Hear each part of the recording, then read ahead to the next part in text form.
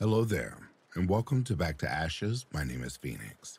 So, have I got a treat for you for all of my Ouija board lovers? I myself am hooked on this genre. My last Ouija board story that I put out, you've heard one of these stories before, and it's the first part to this series. So I will be reading it again so that the entire story is cohesive. There's 10 parts to this, but I'm going to put it all in this video. That way you don't have to worry about me chopping everything up. Cool? All right. So, with that being said, if you're new here and you enjoy what you're hearing, please hit that subscribe button and hit that bell. Make sure it's set to all so you know every time I upload. And without further ado, it is time to go back to ashes, for once we arise from the ashes, we are bigger, brighter, stronger, and a happier person every day. Sit back, relax, kick back, grab a snack or tuck in and get warm, and prepare for your dose of vocal melatonin entitled a 10-part Ouija series. Right after this intro, there will be an ad. Right before I start reading the first story, there will be an ad. And after that, there will be no more ads within this video. Disclaimer, this video is for educational and entertainment purposes. Oh, and a quick note. Here lately, I've been trying to clean up my cursing so much in these stories because I think it's turning a lot of people off. So, because this is a Ouija series, of course, there will be a lot of cursing. So, please forgive me for this. It should be the last time I curse way too much within the stories. Cool? Let's get started.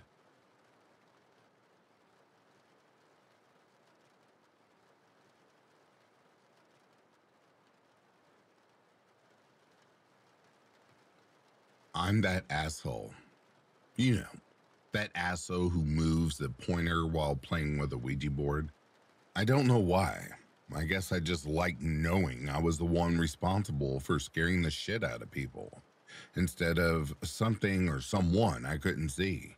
Or maybe I just didn't believe that a commercially made product could talk to ghosts. Who knows?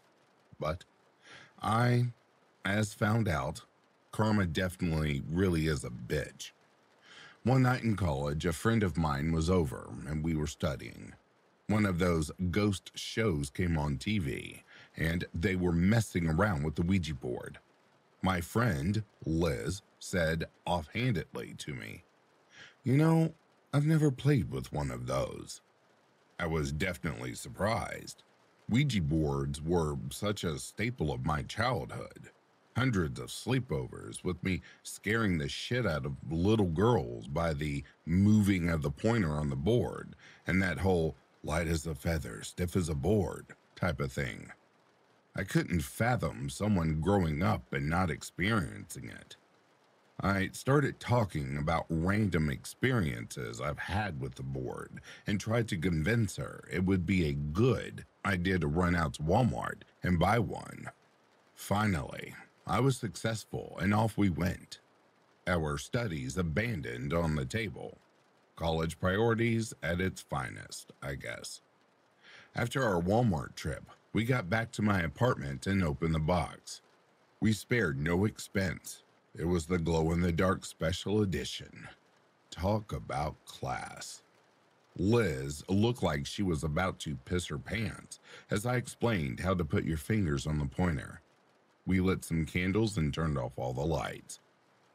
"Okay, so just ask whatever," I said, secretly smirking. Like what?" she asked. "I don't know, something fun, like, when am I going to die, or something." This was always one of my favorite questions for people to ask because, while pushing the pointer, I could really freak them out. I don't want to know that." Damn. I was a bit disappointed, but went with it.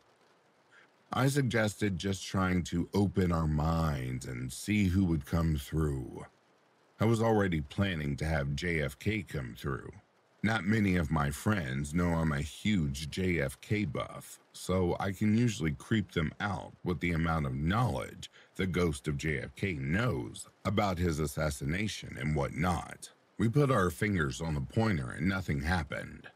I was letting the tension grow before I started my pushing. It's always better to start slow. All of a sudden, the pointer started to move, and I wasn't pushing it for once. "You can't push it," I yelled at her. Talk about the pot calling the kettle black. I didn't want her to ruin my plan. "I'm not," Liz shouted back. "Well, obviously you are, because I'm not." "Aren't the ghosts supposed to move it?" she asked. I guess she got me there. I just sat back, shut up, and watched the pointer move. I was convinced she really was moving it. She had to have been. There was no way a ghost was communicating with us through a glow-in-the-dark spirit board that I had just bought for $17.99 at Walmart. After a few minutes, we finally got a message. IMISSULIZ.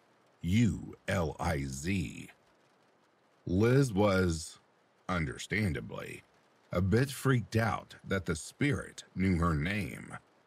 I was too, but I kept telling myself she was moving it, whether it be subconsciously or not. We kept going. INED 2 SEEUGAIN SOON.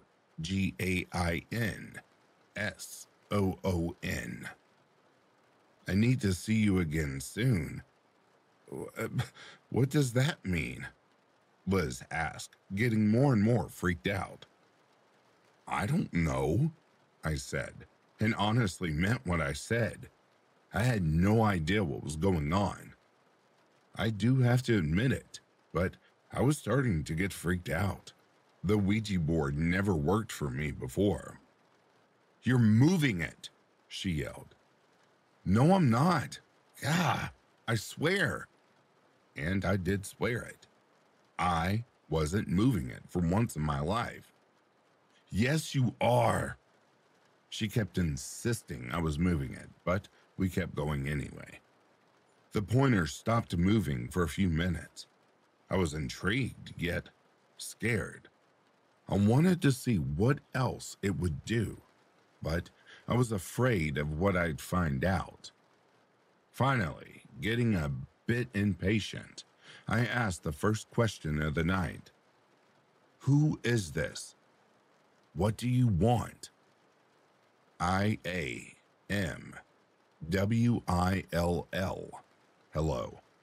LIZISTILLOVEU.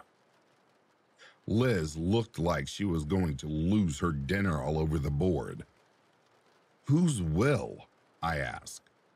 Seriously, are you moving it?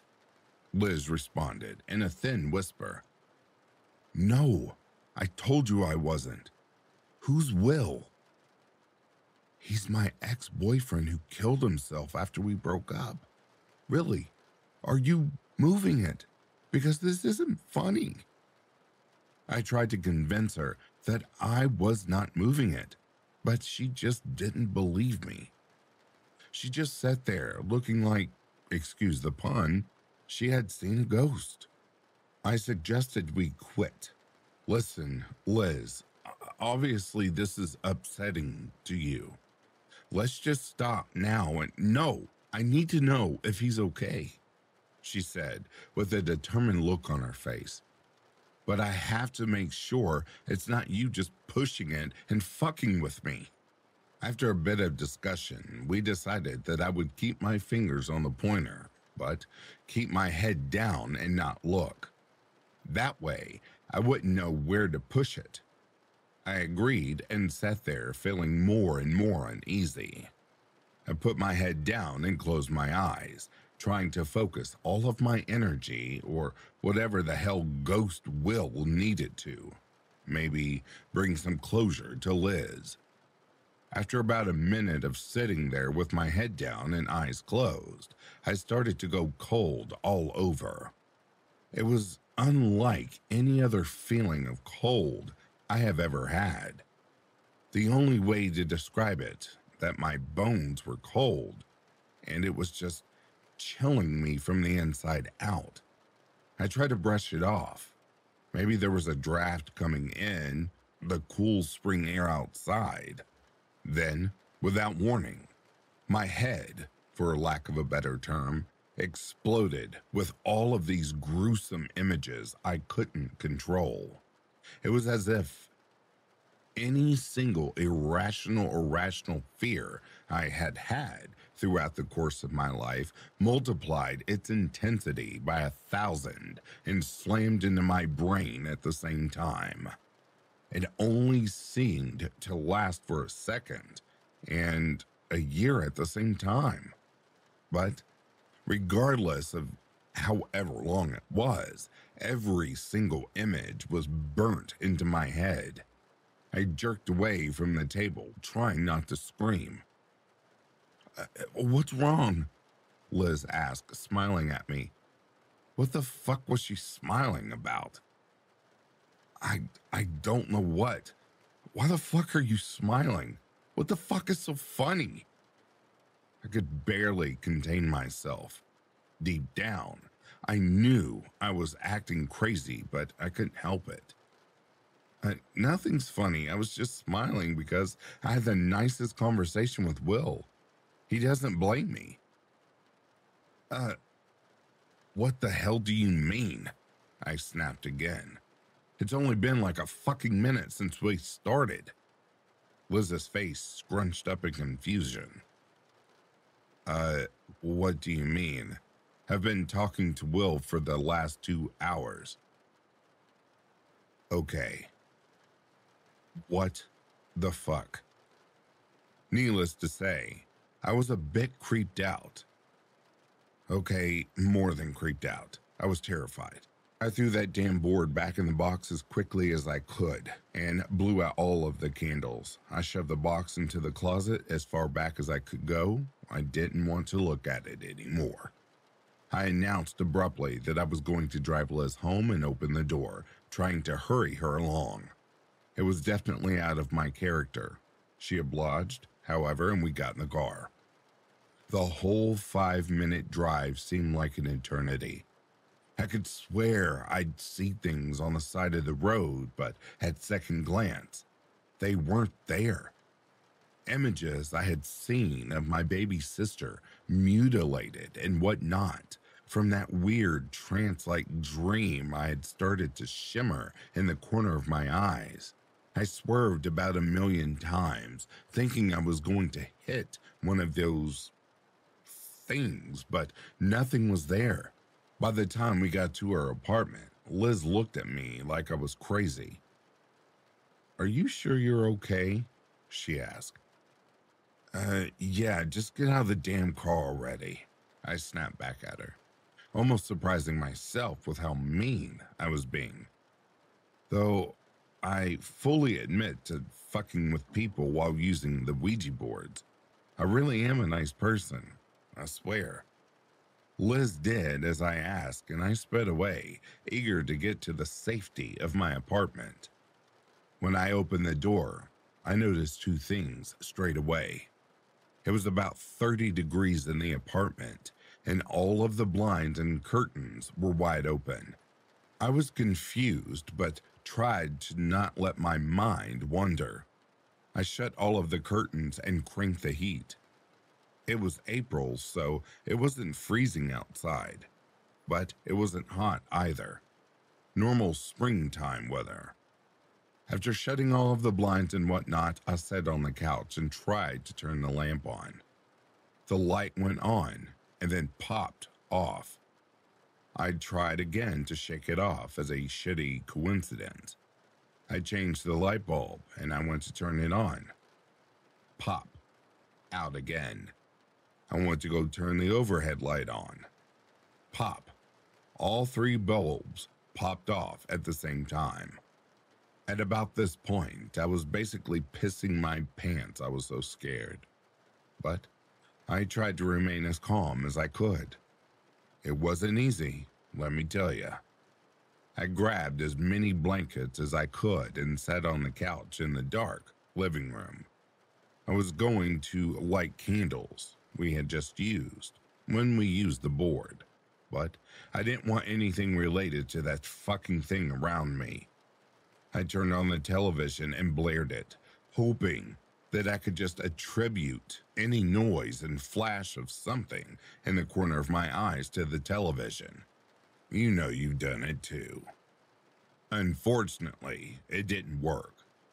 I was just starting to doze off when this loud beeping woke me up. It sounded like the worst alarm clock ever. It was coming from the closet where I had thrown the Ouija board. I slowly went over and opened the door. Out fell an old alarm clock. I think it was my roommate's. I hope it was my roommate. Blaring uncontrollably. I hurriedly shut the doors so the Ouija board would stay in there, and I started looking at the clock to turn it off. Not only were there no batteries in it, nor was it plugged in anywhere, but the time flashing on the clock was 4:16 a.m., my birthday. What in the actual fuck? Needless to say, I threw the thing quite far and it broke into a million little pieces. I wished it stopped there, I really do. But little did I know, that was just the warm-up, so to say. The opening act to a 3-act shit show that has become my life.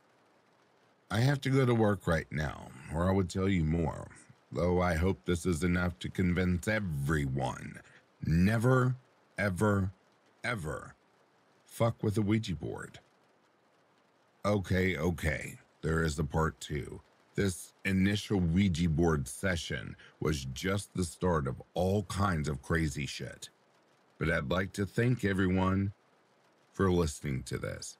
It's very relieving to be able to finally tell someone this story without fear of being 302'd. I really appreciate it. Part 2. Because finally getting my Ouija board story out there without judgment has been so cathartic, I figured I would continue. It's nice to be able to tell people my story without having them look at me like I have a third head or consider committing me. After the initial Ouija board fiasco, like I said, I went home and shit started getting real. That first night, the temperature in my apartment dropped to about 30 degrees. All of the blinds and curtains were closed. Every single light bulb burned, and a random clock radio with no batteries or plug started beeping for no reason, with the time displayed at 4:16 a.m., which is, coincidentally, my birthday. Ever since we stopped doing the Ouija, we kept seeing horrible, gruesome images flashing in my mind and in my peripheral vision. I was uncharacteristically mean and angry to Liz, my friend with whom I did the Ouija board with. It was really crazy. So, starting with where I left off, I was sitting on the couch in my apartment with 10 blankets on and the TV blaring so I could attribute any noise or flash of light to that instead of the paranormal. The gruesome thoughts kept flashing in my mind, things like my sister being mutilated, my mother hanging from the rafters, and all kinds of horrific things. I was starting to think I was losing my mind. After a lot of internal fighting with myself, should I? Yes, I should. No, you shouldn't. You're imagining this. I started to text Liz to see if I could come over to her apartment to hopefully feel a bit safer and get some sleep.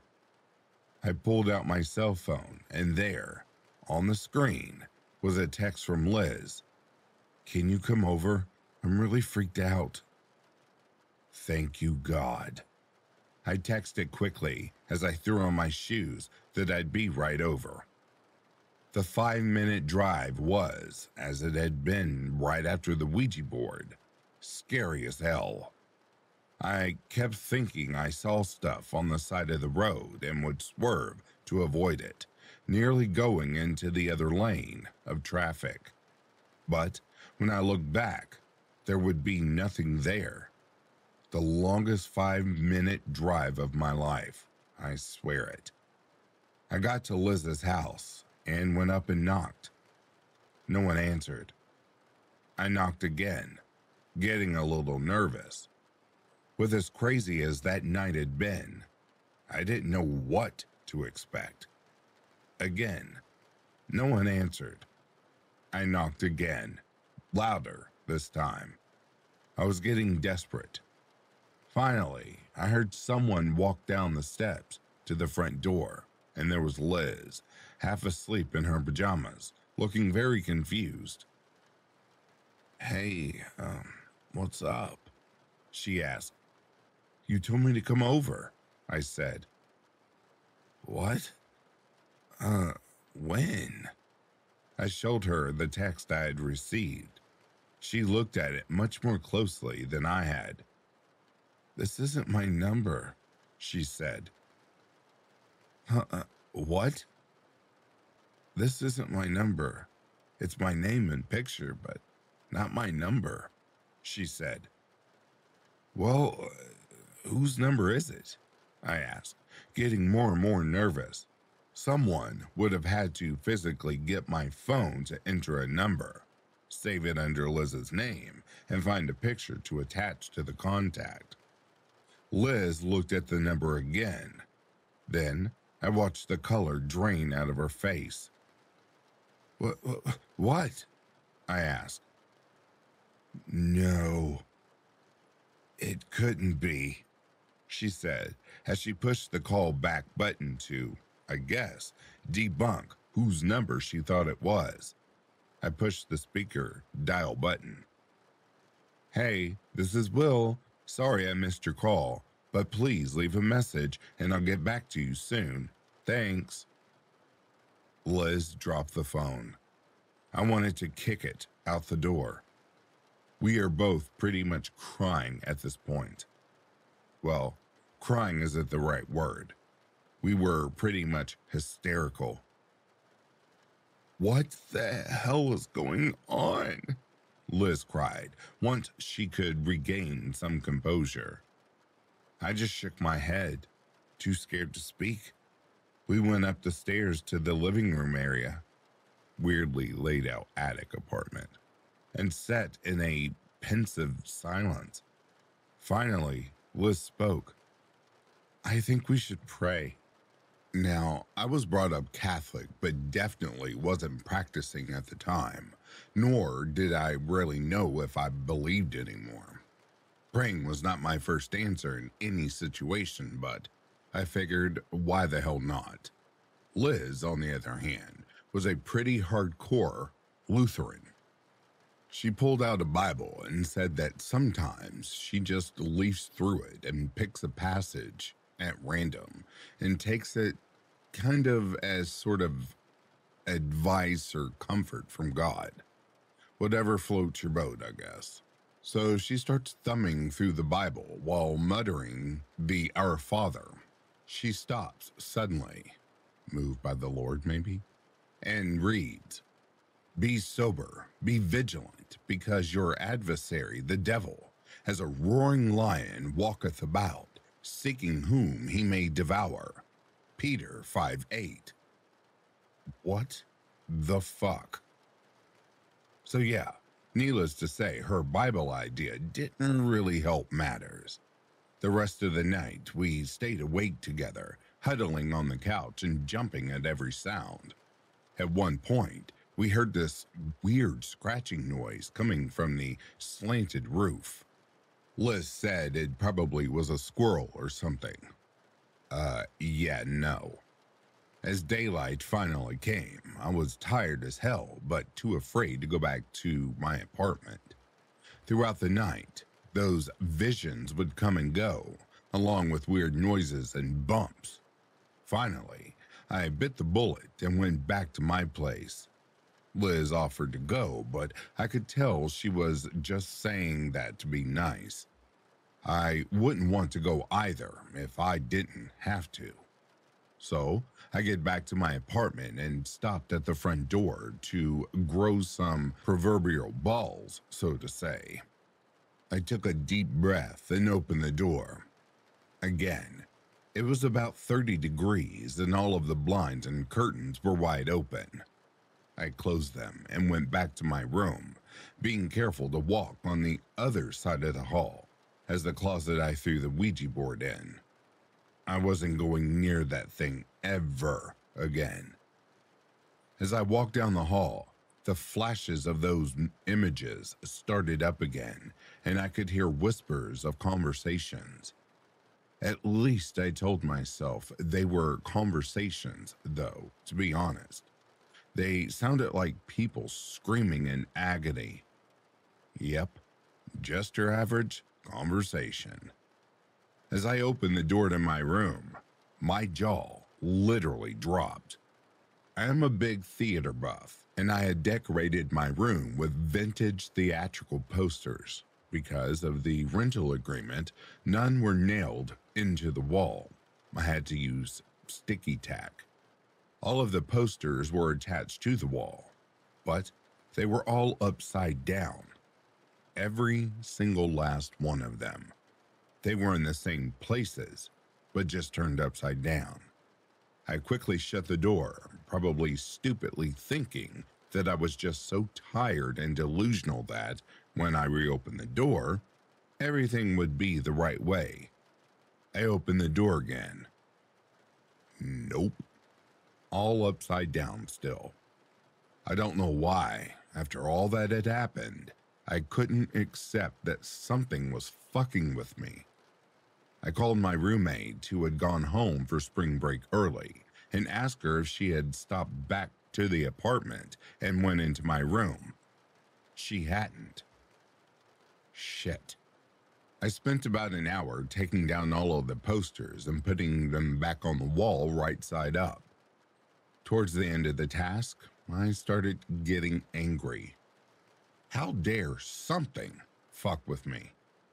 How dare they come in my room and vandalize it? I could feel my anger getting out of control, which was totally out of character. I'm a pretty chill person, but in the last 18 hours, I had been acting like I was on steroids and had roid rage or something. As I put the last poster back up on the wall, I marched down to the closet and grabbed the Ouija board out. It was a stupid cardboard plank. Just a stupid cardboard plank. I tried to break it over my knee. Nope, it didn't even bend. I grabbed a steak knife from the kitchen and started sawing into the sides. I barely scratched the surface. I took the stupid glow-in-the-dark pointer thing outside and put it in the parking lot. I then started my car and drove over it. Then I hit reverse. Then I drove over it again, and again, and again, and again, and again. No damage. It was plastic, for God's sake.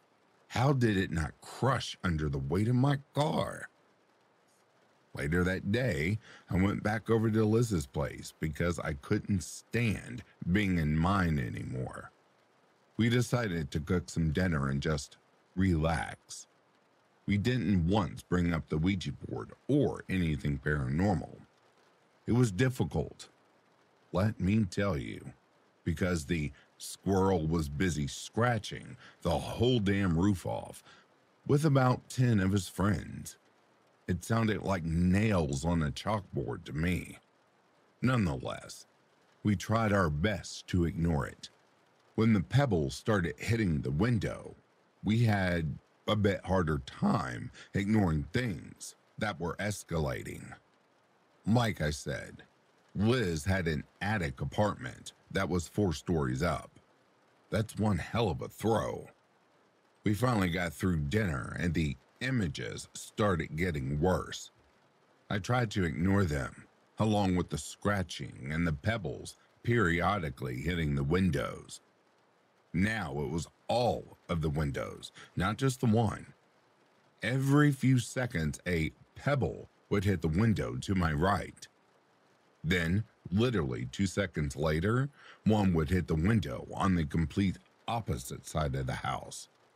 My head was pounding from all the images, the sounds, and the lack of sleep. I went to go wash the dishes from dinner. I remember walking over to the sink in the kitchen. The next thing I knew, I was sitting on the couch with Liz standing over me, looking terrified. What happened? I asked. My head was quieter now, thankfully. You don't remember? She whispered, visibly shaking. No. It took me a while to get it out of her. Apparently, I was at the sink and turned to her with this, as she puts it, creepy smile and dead eyes, and started splashing water at her, screaming, "The power of Christ compels you," over and over while laughing. I swear to God, I don't remember a damn thing. To this day, I still don't remember a damn thing. It is completely gone from my memory. I apologized profusely. Obviously, I felt so ashamed and embarrassed.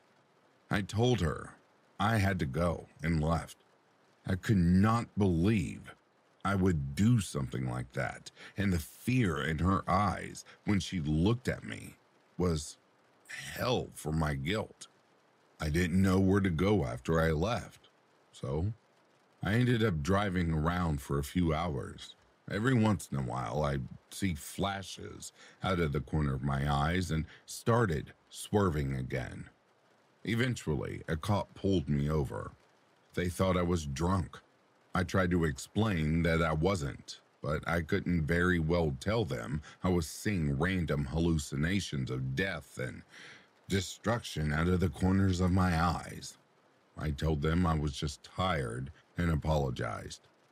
They ended up breathalyzing me, but I, not being drunk, oh, how I wished I was drunk, passed.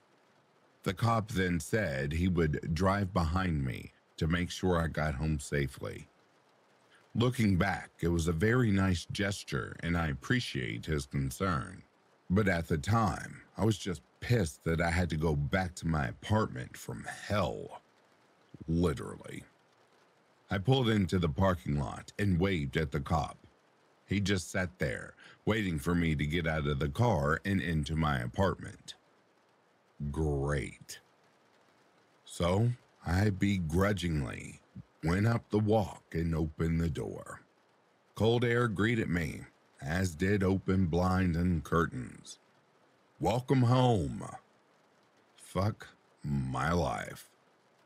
I went through the new ritual of shutting all the blinds and curtains and headed back to my room. I was so tired. I just wanted to sleep. I walked in and all the posters were upside down again. I was too tired to give a damn and fix them. I just wanted to sleep.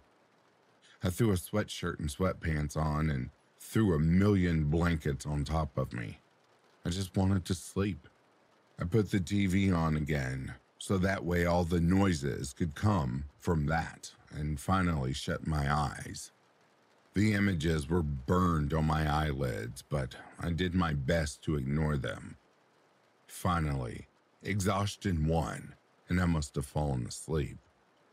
When I woke in the very early morning, probably around 5 a.m., my whole body ached. I felt like I had been in a fight all night. Hell, even my hair hurt. I rolled out of my bed and noticed the temperature was somewhat normal. It gave me a little bounce in my step as I walked down to the bathroom. I did my business and then went to go brush my teeth in the mirror. I could not hold back the scream. There were hand-shaped bruises around my neck. My eyes were black and blue. I had a split lip. I lifted up my sweatshirt, and 3 more bruises were all over my chest and stomach. They were 2 grab marks on each arm, as if somebody had been holding me down. There was blood under my nails. What in the hell happened? Part 3. Shit was definitely getting real. I woke up with bruises all over my body. My head would fill with the most gruesome images imaginable, and I would see similar images out of the corner of my eyes. My apartment temperature wouldn't go higher than 40, even with 2 space heaters and the furnace at full blast. This was in April, by the way. All of my posters would magically turn upside down on the walls. The blinds and curtains would be wide open. I would black out and say creepy things to my best friend, totally out of character. And it all started with that damn Ouija board. Night after night, it was the same. I would wake up terrified, feeling unseen hands holding me down. Sometimes the bumps in the night and the screams would be too distinct to blame on the TV I always kept on. When I could sleep, nightmares would be a constant presence. Many of them would just be the horrible images I'd see when I was awake, but sometimes they were a bit more real. One night, I dreamt about my friend Liz. She and I did the Ouija board together. In the dream, she was laying in her bed, and I was watching this creepy-looking man sitting in a chair next to her bed, just watching her sleep. His features were very distinct. Dark hair, dark eyes, dark goatee, and a very angular, sharp face. He just sat there, watching her like a creeper. He then turned his head towards me and stared right at me. His eyes turned red, and he let out this bone-chilling scream, which woke me out of my dream. As usual, I had new bruises on my arms and legs. The first day, struggling to stay awake, I went to go visit with Liz. Before I could say anything, Liz started talking about a dream she had had the night before. She said that she had dreamt that she heard her front door open and someone walking up the steps. In her dream, she was paralyzed and couldn't even open her eyes to see what was going on. She heard the person turn the corner and creep into her room. She could hear him breathing deeply. Then, she heard him sit down on the chair next to her bed. She said it seemed like hours just laying there, listening to the stranger breathe. Then, all of a sudden, the person started screaming and she was able to open her eyes. The man sitting in the chair had red eyes, dark hair, and a dark goatee. It was the same guy from my dream. We tried to figure out what it all meant and pretty much came up with nothing. I mean, obviously, something paranormal, perhaps even demonic, was screwing with both of us. We decided that we would go to church that following Sunday and see if that helped at all. We also decided to go to the Christian bookstore in town to get a couple of crosses to put around. Though I wasn't religious, I was open to anything at that point. The next few nights, it got so bad in my apartment that I started sleeping in my car. I still had horrible dreams and flashes, but at least I was warm-ish and didn't wake up with as many bruises. That Saturday, we drove into town to the Christian bookstore. We decided I would get a crucifix necklace, and we'd both get crosses for our apartment. I also wanted to get a Bible for some reason. I figured it would protect me more. Liz already had a crucifix necklace at her parents' that she was going to get later that day. We gathered our purchase and went up to the cash register. The lady at the register looked kind of weird, but being a small college town in the boonies, most of the locals looked weird anyway. She took our items and seemed to study them, then stared at us with this unblinking, crazed look. "Oh, such pretty crosses. Here, I'll hide them in this wrapping paper for you. Nice and tight. Oh, and a Bible. I'll hide that in here too." Okay. I know it doesn't seem all that creepy, but we were definitely spooked. One, she looked crazy. Two, why did she say hide instead of wrap or something like that? Yeah, our nerves were shot, but she was just creeping us the hell out. We decided to take the cross back to my apartment first. As soon as we stepped onto the front walk, Liz doubled over. She said she felt like she was going to throw up. I had some Tums and Rolaids up in my apartments, so we kept going. Of course, as she went in, it was freezing and the blinds were all open. Liz looked green. She ran to the bathroom and kept dry heaving. I grabbed the antacids and waited for her to come out. Finally, she came out, and we put up the crosses in my room. I secretly wondered how long it would last. As soon as we walked out of the apartment, Liz felt 100 times better. She wasn't sick at all. The following day, we went to church. The previous night, I had once again slept in my car. I was tired, drained, and pretty damn depressed. I have to admit that. In light of everything that was going on, I was a bit apprehensive to go to church. Stupid things went through my head like, what if I get hit by lightning or something? Needless to say, nothing happened while we were there. I dropped Liz off and went back to my apartment. As soon as I shut the door, I felt my necklace go tight around my neck. Pulled it back down and tried to convince myself it had gotten caught on my hoodie. I knew very well that it hadn't, but it kept me calm when I was delusional. I turned on all of the space heaters to try, in vain, to warm it up and shut all the blinds.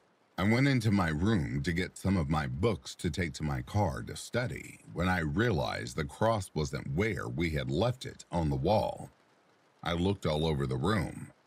All the posters were there, albeit upside down, but the cross was nowhere to be found. I kept looking and right when I was about to give up, I heard a huge bang coming from the closet in the hall where we had thrown the Ouija board.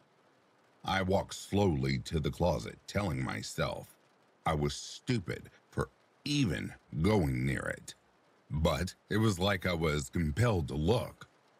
Slowly, I opened the door, and there, sticky tacked to the inside of the closet door, was the cross, upside down. I went to go grab it, and it was hot as fire. I couldn't hold it in my hand, it was so hot. Just then, my necklace got pulled again, and all of the blinds shot open at once. I had never seen them open on their own. They'd just be open when I got home or woke up. I could barely breathe. I kept clawing at my necklace, trying to get it loosened. All of a sudden, the chain broke and fell to the ground. I could hear someone or something screaming. The closet door slammed shut, then opened, then slammed again. The door to my room slammed and I could hear paper being ripped. My posters on the wall. The images started up again, but they seemed to be right there in the hallway, not just in my mind. I ran out of the apartment without even shutting the door. I flew over to Liz's house. I think she took one look at me and knew shit was going down. She ran upstairs and called up a friend of hers who went to a nearby Catholic university. She recommended a priest who was about an hour from us that specialized in demonology. Liz called him up and explained what was going on. She told him all about the Ouija board and Will and me in the apartment. Everything. He said he could make it to our town in about an hour. That was the longest hour of my life. We waited in her apartment, not really talking. The squirrels were on the roof and in the walls, digging their way to freedom, apparently. It was so loud. The pebbles on the windows started up as well. There also seemed to be a lot of bees buzzing around her windows. We just sat there, her silently praying and me trying not to completely lose my shit. We both jumped when we heard a loud thud. The cross we had put near her front door just fell off and smashed on the floor. Neither one of us made any attempt to go and put it back up. Finally, there was a knock on the door. Father Bob came in, and he didn't really say much. He nodded to both of us and started right away with holy water. He then said a few prayers and performed the anointing of the sick on the both of us. I know I was probably paranoid, but I could feel him watching me very closely with furrowed brows. He gave us both St. Michael medals to wear for protection. I remember thinking, I hope this one doesn't try to strangle me too. He then asked to go back to my apartment to bless it and to get rid of the board. He told Liz to stay at her apartment for some reason and follow me back to mine. I think Liz was relieved she didn't have to go back there. She was convinced, and so was I, that it made her very sick. As we walked to my apartment, Father Bob proceeded to vomit all over the walkway. I rushed over to see if he was okay, and he just held up his hand and kept going. He threw up one more time right near the door. When I opened the door, I could barely breathe. But when I did breathe, I could see my breath. The outside temperature was in the 60s, but the apartment was freezing. He immediately put on his stole and started splashing holy water all over the place, murmuring prayers in Latin. The horrific images took over my mind, and it was all I could do to stay somewhat aware of what was going on. I could see Father Bob stop near the closet with the Ouija board, as if he knew where it was, but kept walking around the place, splashing holy water everywhere. I could hear distant screams and wails. It was terrifying. Finally, after going through 3 bottles of holy water, he came over to me and prayed over me in Latin. I can't say for sure it was an exorcism, but it was some definite hardcore praying. He went on for about an hour, his hands over my head and Latin spilling out of his mouth. Sometimes, when the images in my head would get worse, I would swear he somehow sensed it and would talk louder with more authority. Finally, he finished praying over me and asked if the Ouija board was in the closet. I nodded, scared to go in there again. He went over to the door and threw it open. He took the board out of the box and started to pray. All of the blinds came crashing down, blocking out the afternoon sun. It didn't seem to faze Father Bob, but I pretty much pissed my pants. He then pulled out a 4th bottle of holy water and started splashing it on the board. Everywhere the holy water hit, the board turned red. I am not going to say for sure it was blood or anything like that. I was on the other side of the room, but it definitely was red.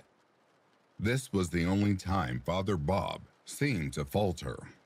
The only time he was surprised, so to say. But he kept going, praying and splashing it with the water. After about 10 minutes, he stopped. He turned and looked at me. "This isn't working. I'm going to have to take this with me to dispose of it. Please, please take it. I don't want it here anymore." I basically sobbed.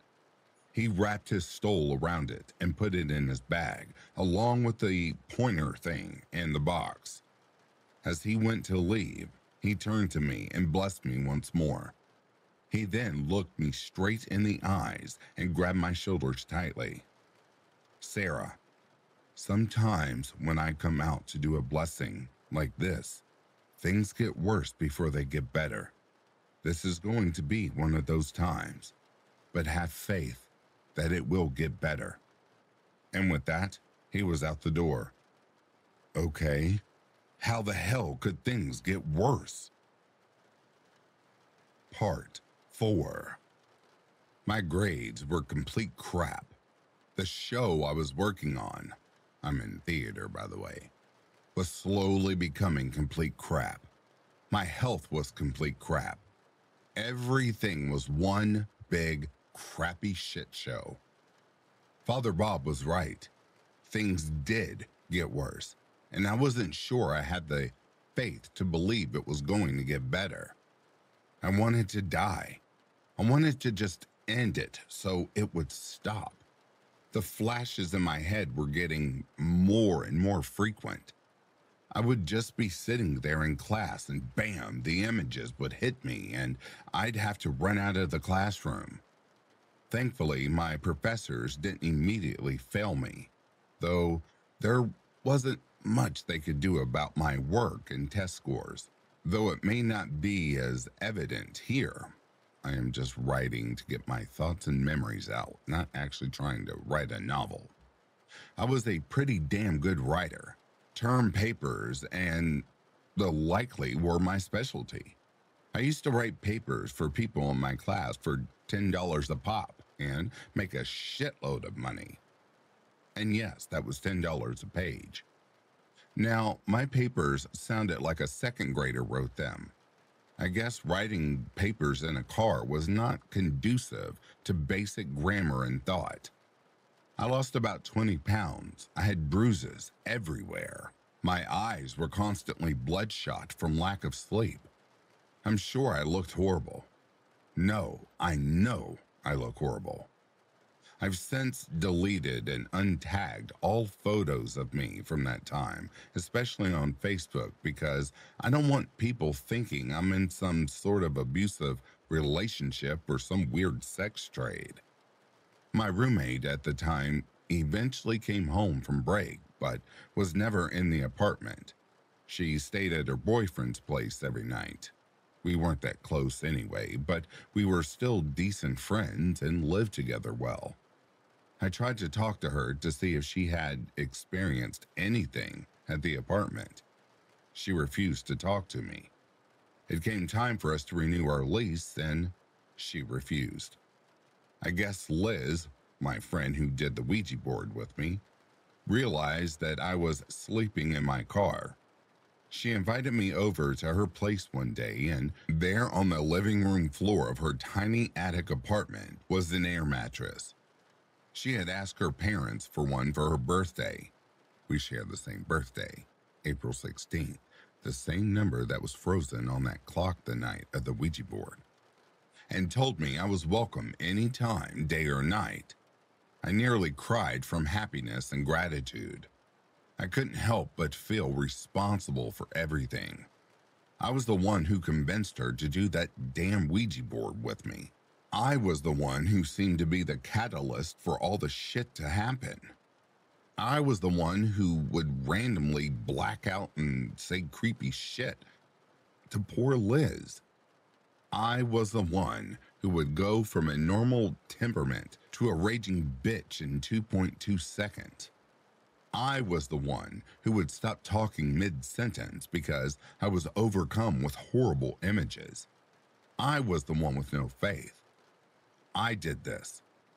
I caused this. And there Liz was, asking only for an air mattress on her birthday so I could stay whenever I wanted. Liz is an amazing woman. Whereas my apartment got worse after Father Bob visited, Liz's got better. I actually felt safe there and found myself at her house every single night.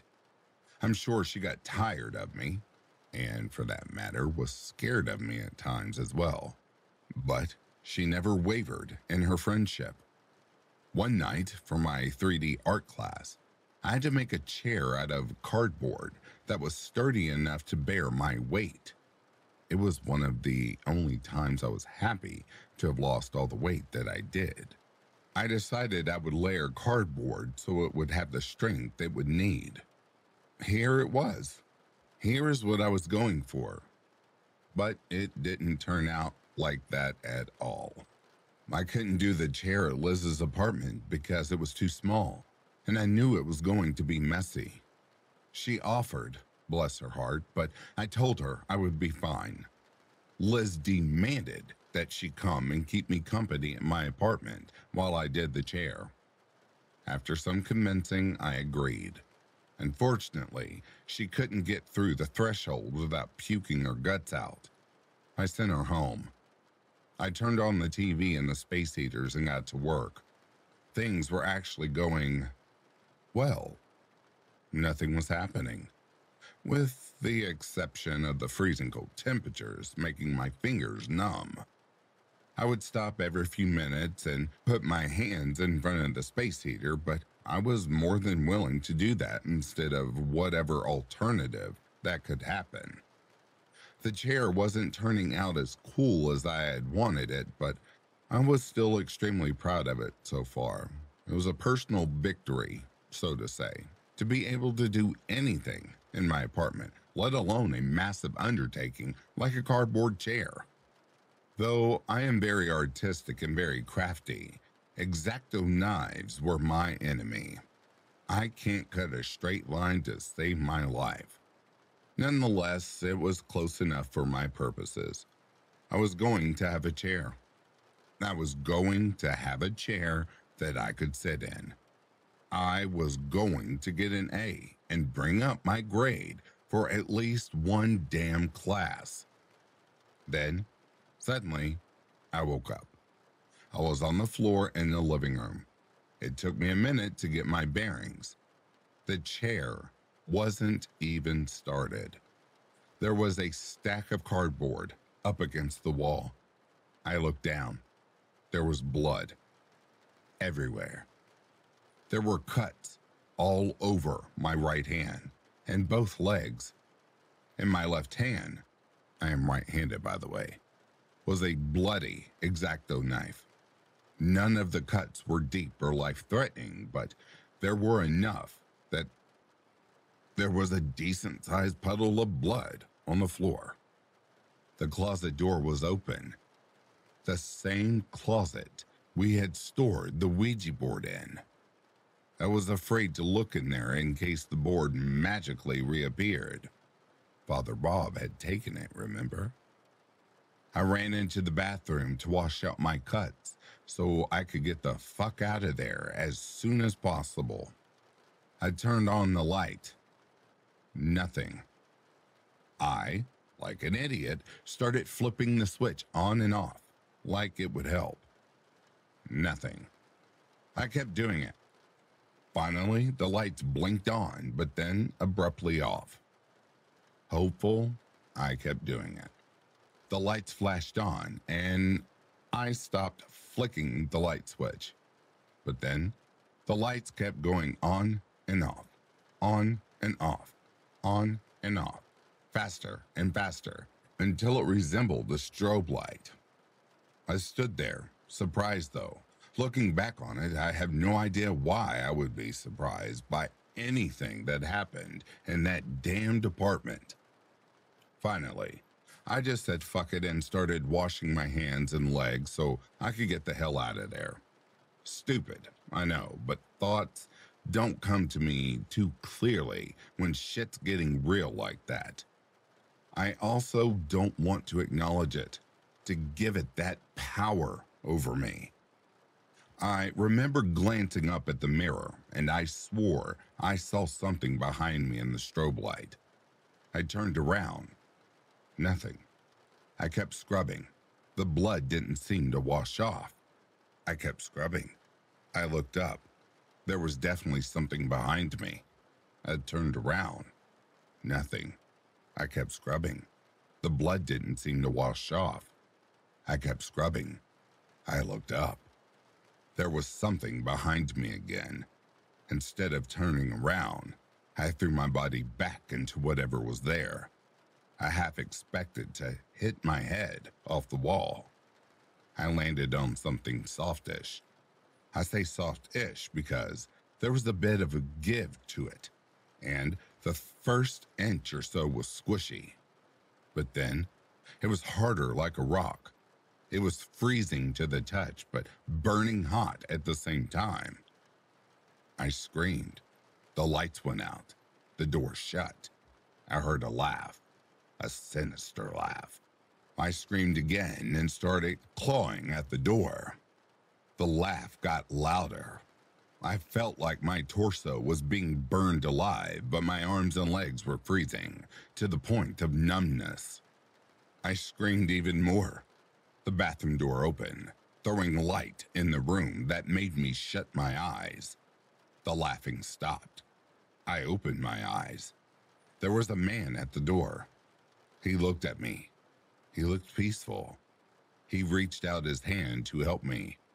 I reached up and let him pull me up. I looked behind me in the now lit bathroom. Nothing. I looked back at the man. Nothing. He was gone. Part 5. The guy was just gone. Nothing was there, and the peaceful feeling associated with him was also gone.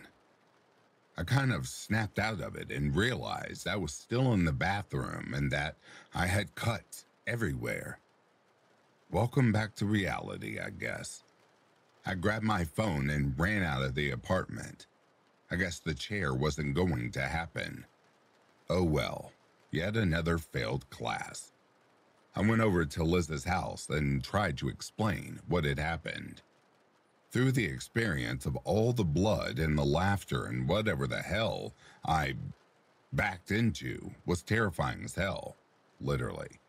The mysterious man who randomly appeared and made everything stop for a moment gave me some small inkling of hope. Maybe he would come again. Maybe he could stop all of this. Even though I felt remarkably safe at Liz's apartment, I could still hear the squirrels scratching at night and the pebbles hitting the windows in increasing intensity. I tried to brush it aside as we continued to talk about it and what had happened. Liz was pretty convinced the man I saw was an angel sent from God to protect me. Now, as I've said before, I'm not very religious before all of this happened, whereas Liz was religious, not in a crazy Bible-thumping kind of way, just very faithful. I don't give a shit who it was. I just wanted him to come back. The scratching and pebbles hitting the window were getting worse and worse. I also started hearing a buzzing type of sound. Liz didn't seem to hear anything. I shushed her and listened. Yep, there was definitely a buzzing sound. Now, keep in mind it was about 2 in the morning in April.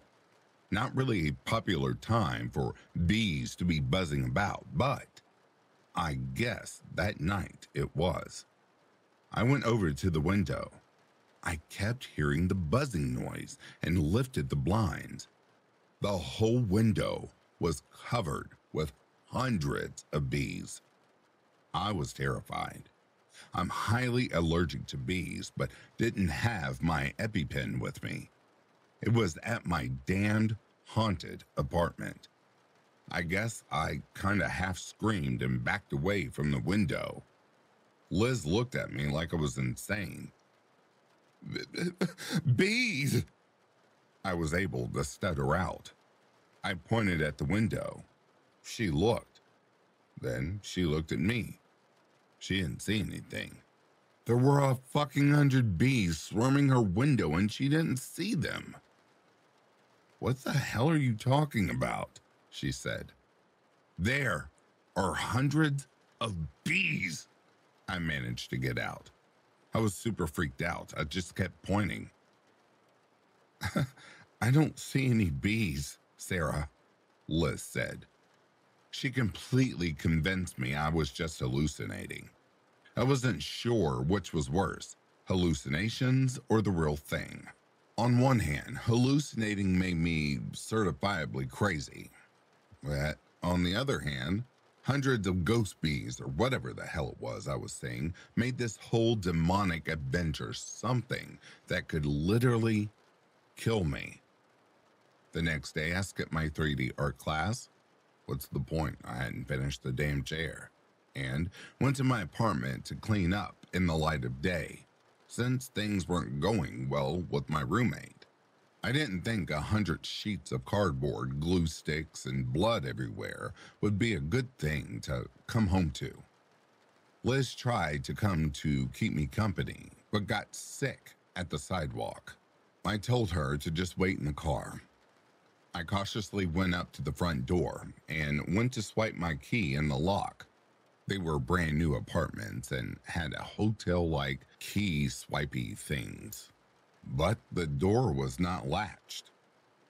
Shit. My roommate saw the mess. Great. Yet another strike against me. I opened the door, prepared to apologize for the mess, and was instead greeted by an empty, cold apartment. And when I say empty, I mean empty. Sure, the pre-furnished living room furniture was there, but none of our personal effects. It looked like the day I moved in. No lamps, no coasters, no paintings, no pillows, no blankets, no throw rugs. Nothing. Also, all traces of the 3D chair were gone as well. The temperature was as usual, freezing, and all the blinds were up.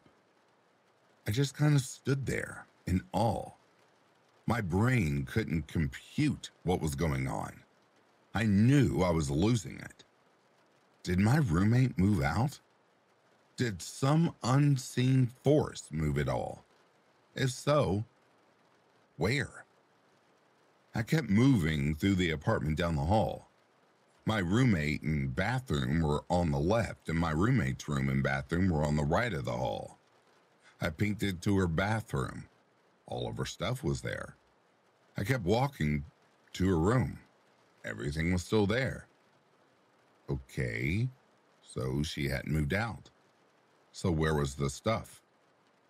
I think in the back of my mind, I knew I would not be happy with what I would find in my room and bathroom. Let's be real, my luck wasn't that great.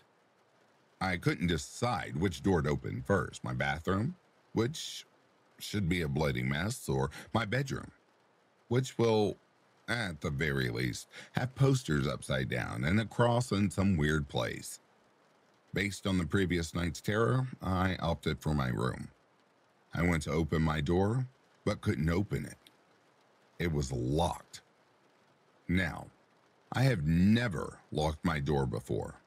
Both rooms come with a padlock, but up until all of this happened, my roommate and I were on great terms, and we never needed the extra privacy or security. I didn't even carry the key on me.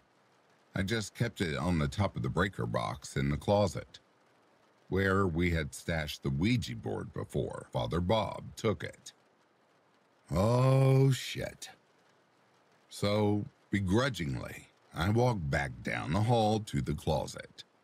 Right before I put my hand on the doorknob to turn it, the doorknob turned by itself, and the closet door creaked open in classic horror movie fashion. I jumped back and shut my eyes. I didn't want to see what it was trying to show me. I felt a huge gust of freezing air hit me. And when I say hit me, I mean hit me. It slammed into me and through my body with such force, I stumbled backwards. I opened my eyes to try to catch up my balance, and that's when I saw it. That damn Ouija board. The fucking board was back. The motherfucking goddamn board that a fucking Catholic priest personally took out of the apartment was back. And it was glowing in the fucking dark, as if it had been exposed to light recently. We had bought a cheesy glow-in-the-dark board, and the red marks from the holy water still stained the board. I think I screamed. I'm pretty sure I screamed. Who wouldn't scream when something you thought was gone just reappears in your fucking closet? I think it was about then that I officially lost my shit. I remember just sitting on the couch, sans blankets and pillows, and sobbed. I couldn't stop sobbing. The gruesome images started flashing, and I swore I heard the bees again, but I didn't care. At that point, I would have welcomed the bees. I just wanted everything to stop. And it seemed to me at the time that the only way it would stop is if I died. Nothing else was fixing it. Holy water, a Catholic priest, crucifixes, sage. We tried that for days before calling Father Bob. Nothing. I saw no solution but death. I could hear Liz knocking on the front door between dry heaving, but I didn't want to get up and get the door. I didn't want her to come into the apartment and get her life ruined like mine.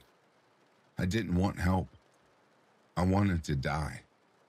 I just wanted to die and accept any fate that came my way, because I was pretty sure if there was a hell, I was already living it. So what did I have to lose?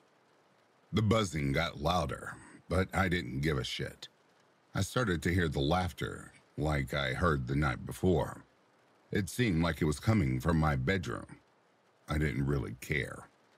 Let the bees attack and the ghost, demon, whatever the fuck it was, laugh while I died. Whatever. I half stood up and started screaming. Come and get me, you fucker. Do it. Get me already. I was ready. I wanted to die. I wanted it to end. There was no light at the end of the tunnel, no joy or happiness left in the world, no hope. There was nothing. The laughter and the buzzing got louder and louder. The temperature started dropping significantly. I could hear Liz pounding on the front door. It sounded muffled and far away. I kept scream-crying intermittently, trying to shame or anger whatever into just finishing the job. I was done fighting. Though the sounds and the cold kept intensifying, nothing else was happening. Fine. If yelling at them or it didn't work, I was going to up the ante. I grabbed the Ouija board out of the closet and threw it onto the coffee table. I went back to the closet and started looking for the pointer thing. I reached into the closet to find it. The coat sleeves that were hanging in there felt as if there were arms in them. Good, I thought. Maybe they'll choke me to death. I guess it wasn't my lucky day because the unseen arms didn't try to grab me. Instead, they seemed to push my arm in the right direction to find the pointer on top of the little shelf. Once I grabbed it, I headed back to the board. I could barely see because I was crying so hard. I put the pointer on it and faltered as to what to do next. Luckily, I didn't have to figure anything out. The pointer started going in quick little circles over the board without my hand anywhere near it. Around and around it went, faster and faster and faster. I just stared at it. Part of me wanted to spell something out, but another part of me was scared shitless at what it may say.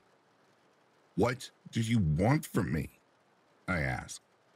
Cliched? Yes, I know, but I can't say I was thinking very clearly at the time. The pointer thing just kept going around and around in circles. "What do you want?" I asked again. Circles. I kept asking over and over and got nothing. I changed my tactics. "Who are you?" Nothing. "What are you?" Nothing. "Why are you here?" Nothing. I asked every question I could think of. I started to get angry again. I want to grab this stupid pointer and throw it against the wall or something when I felt the electric shock go through my arm. It nearly leveled me. I got even angrier.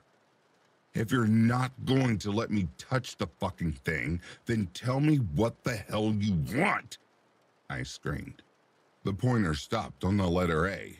It moved to B, then back to A, then to D. Then it stopped. "A bad? What the fuck does that mean?" I screamed. The pointer moved again. O, N. What the fuck does that mean? A bad on? A bad one? What the actual fuck? I tried to grab the pointer again and got shocked again. The laughter was ear-piercingly loud at this point. I put my hands over my ears and was almost surprised they weren't bleeding from the volume. My bedroom door suddenly started banging back and forth in the doorframe, not opening and closing, but definitely moving. The closet door started doing the same thing. The bathroom door was flung open and the light came on. The sounds got louder and louder. The pointer started going in circles again. It went faster and faster and faster and faster. I didn't know what to do. I hoped this was the big one and that I'd just die of a heart attack or something. No such luck. I felt another cold rush of air hit me, and I fell back onto the couch. I must have screamed because I could hear my voice screaming like an echo underneath the sound of the laughing. It was the strangest sound I had ever heard. Suddenly, my whole body felt frozen and I couldn't move. My heart was pounding, but I could barely hear it over the sounds of the laughter and my echoing screams. I could barely breathe. Every breath felt like fire. The front door flew open in a huge bang. Everything stopped. I looked up to see Liz at the door, with a frantic look on her face. The man from the bathroom was right behind her. Part 6. The man from the bathroom had the most angelic face. I focused on that as Liz rushed in and tried to snap me out of it between dry heaves. I vaguely remember her saying the "Our Father," but I was too focused on the man's face to pay any attention. Every time I looked away from him, I would see the flashes and hear distant laughter. I would feel Liz trying to shake me out of it, but I didn't want the piece to stop. The man smiled a comforting smile and started walking away. "Wait!" I cried. But he was gone. His exit snapped me back to reality. Liz looked towards the door but didn't see anything. I could still vaguely hear the laughter, and it was still cold, but at least it had stopped for just a brief moment. Liz took one look at the Ouija board on the table and broke down crying. Is that the... I just nodded my head. Yes, the Ouija board was somehow back in the apartment. How? I have no idea, but it was back. Liz immediately wanted to call Father Bob to come over and get the board again, but for some reason, I didn't want him to come again. The scary part about being in a situation like this is that you don't know what thoughts are your own and what thoughts aren't being inserted by whatever was haunting us. My gut told me to keep the Ouija board, but I had no idea if that was me or it talking. Liz pretty much looked at me like I was insane. Maybe I was. Who knows? But I didn't want to talk about the Ouija board. I wanted to talk about the man that can make it all stop. Liz said she hadn't seen anyone behind her at the door. She was turning more and more green as she stood there in my apartment. I grabbed the board and threw it back in the closet, and we left. Later that day, I was recouping in Liz's apartment while she did some homework and checked on Facebook. Well, mostly checking Facebook. Let's be real, we were in college. I was trying to forget the events of the day by reading a book when I happened to glance up at the computer screen. It was him. It was the man from the bathroom, the calm man. I knocked over the coffee table as I scrambled to get to the computer. "That's him," I shouted. "That's the guy who can make it stop." Liz just looked at me with a mix of fear, awe, sadness, and disbelief. She scrolled up to the name, Will Sanderson. It was her boyfriend, the dead one who we tried to contact with the Ouija board. I sat back to figure it all out. Talk about questioning your belief system. Here I was, faced with potentially the devil fucking with me and an angel, so to speak. That was once a real person. 4 weeks ago, I was completely agnostic, and now I had no idea what the hell to think. Liz didn't want to talk about Will, and I didn't want to push her, but I wanted to desperately. What was he like? Why was he here? Is he an angel? A good ghost? A weird figment of my imagination? A ploy by whatever was haunting us? I made up some excuse to leave and got into my car. I just needed some time to sort out all of my thoughts. I seriously considered going back to the apartment and pulling out the Ouija board, but I figured I had had enough excitement for one day. Instead, I went to the local coffee shop to sit, relax, and read. It was a quaint little place located in a renovated house on Main Street. They had couches and big, comfy chairs that were perfect to snuggle up with a good book in. I grabbed my coffee and bagel and tried to figure out what was going on. Before I could really wrap my head around anything, I felt this weird tingling on my scalp. I turned around to face a blank wall. There was nothing there. Attributing it to paranoia from the tiny bit of stress I was under, I went back to questioning my complete belief system. About 2 minutes later, the tingling feeling was back, but it was spreading down into my shoulders and chest. I touched my head. Nothing.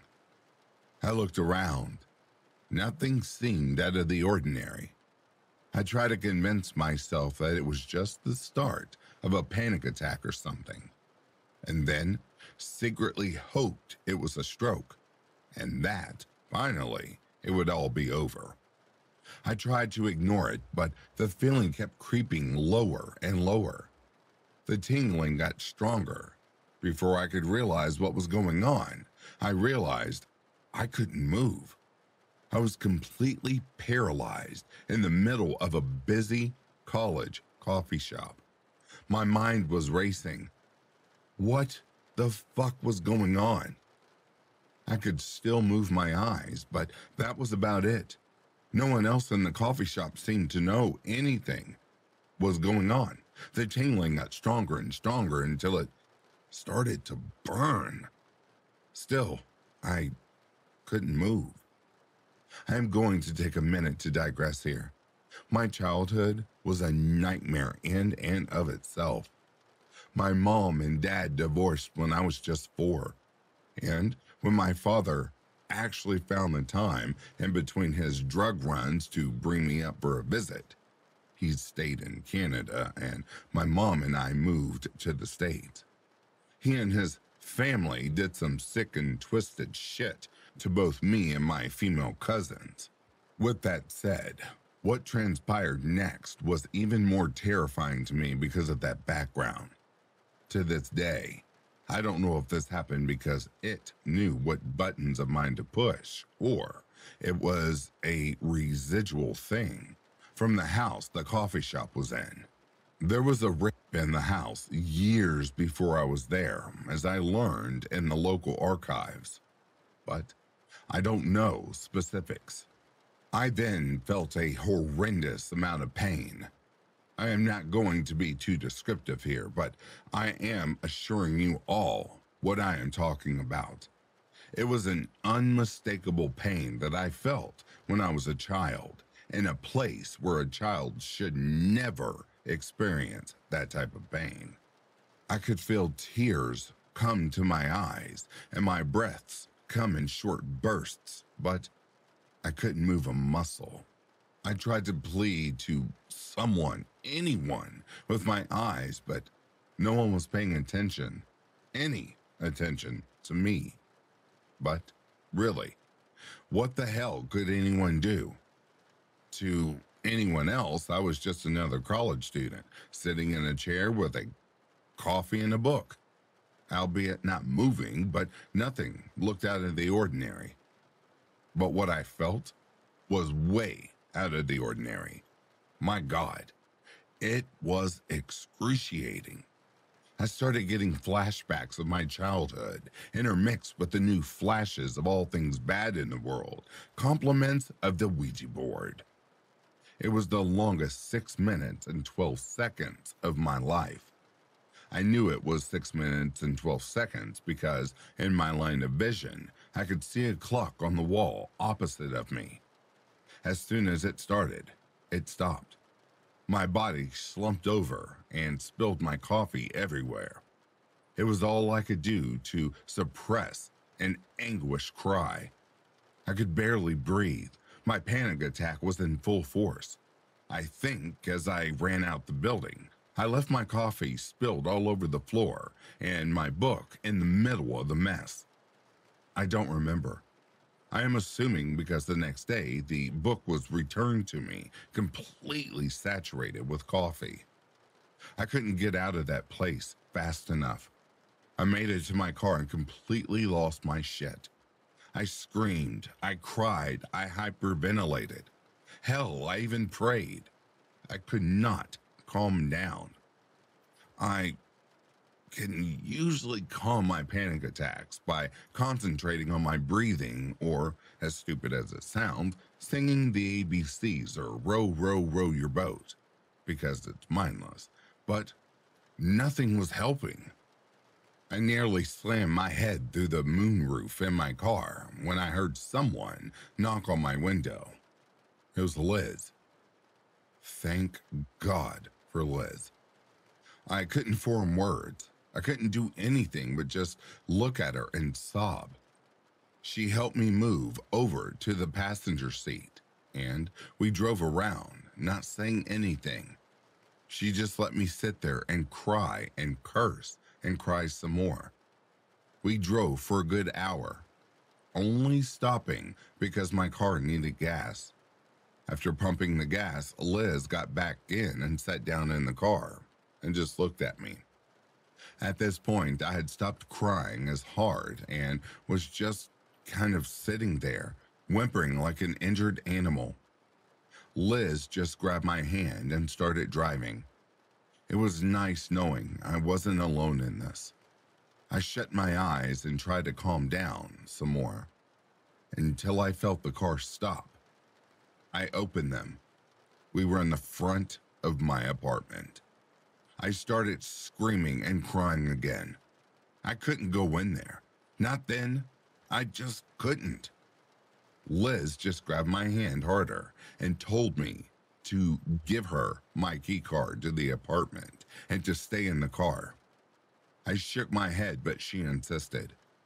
I watched as she went up the walk, pausing to throw up once, and then entered the apartment. After what seemed like an eternity, Liz emerged, looking a bit green, and ran back to the car. In her hand, she had my childhood stuffed dog, Floppy. I know some of you will chuckle that a 20-year-old something woman still has her childhood stuffed animal, but I don't give a rat's ass. Fuck you. Floppy got me through my childhood, and he has also brought me a bit of comfort when I needed him, like now, going through my panic attacks. I couldn't find the words to express my gratitude as I curled up with Floppy in the front seat of my car. Liz gave one final dry heave before she pulled out of the parking lot. I cuddled with Floppy, putting him near my face, and then I realized there was a huge hole in his chest with stuffing coming out of it. I looked at Liz, confused. She just shook her head and stared straight ahead. "Don't ask," she said. A tide of rage washed over me. What kind of fucked up bastard, dead or undead, fucks with someone's stuffed animal? I know it sounds stupid, but that is just crossing a fucking line. I still get livid thinking about it now. You can beat me, you can rape me, you can scare the shit out of me, whatever. But a fucking stuffed dog? Seriously? How fucking pathetic could that person have been? We got back to Liz's house, and she offered to sew Floppy up for me. I agreed, but I was still seething inside. I know some people are going to think that I am insane for this, being my breaking point, but it was. Just the senseless and malice behind it sickened me, and it made me want to fight. Fuck waiting for the big one and hoping to get quietly into that good night. I was going to make someone or something pay for this.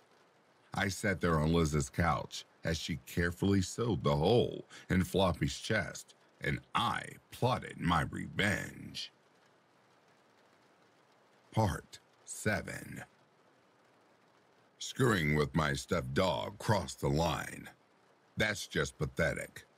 In a way, I kind of felt sorry for Abaddon, or whatever it was that was trying to make my life a living hell. If he, she, it had a resort to screwing with a stuffed animal in order to strike fear into the hearts of many, or maybe just me, then they seriously need some pointers. Sure, he, she, it still scared the hell out of me, but a part of my fear was broken, so to say. I would initially get frightened, but then think of Floppy and would immediately get more angry than scared.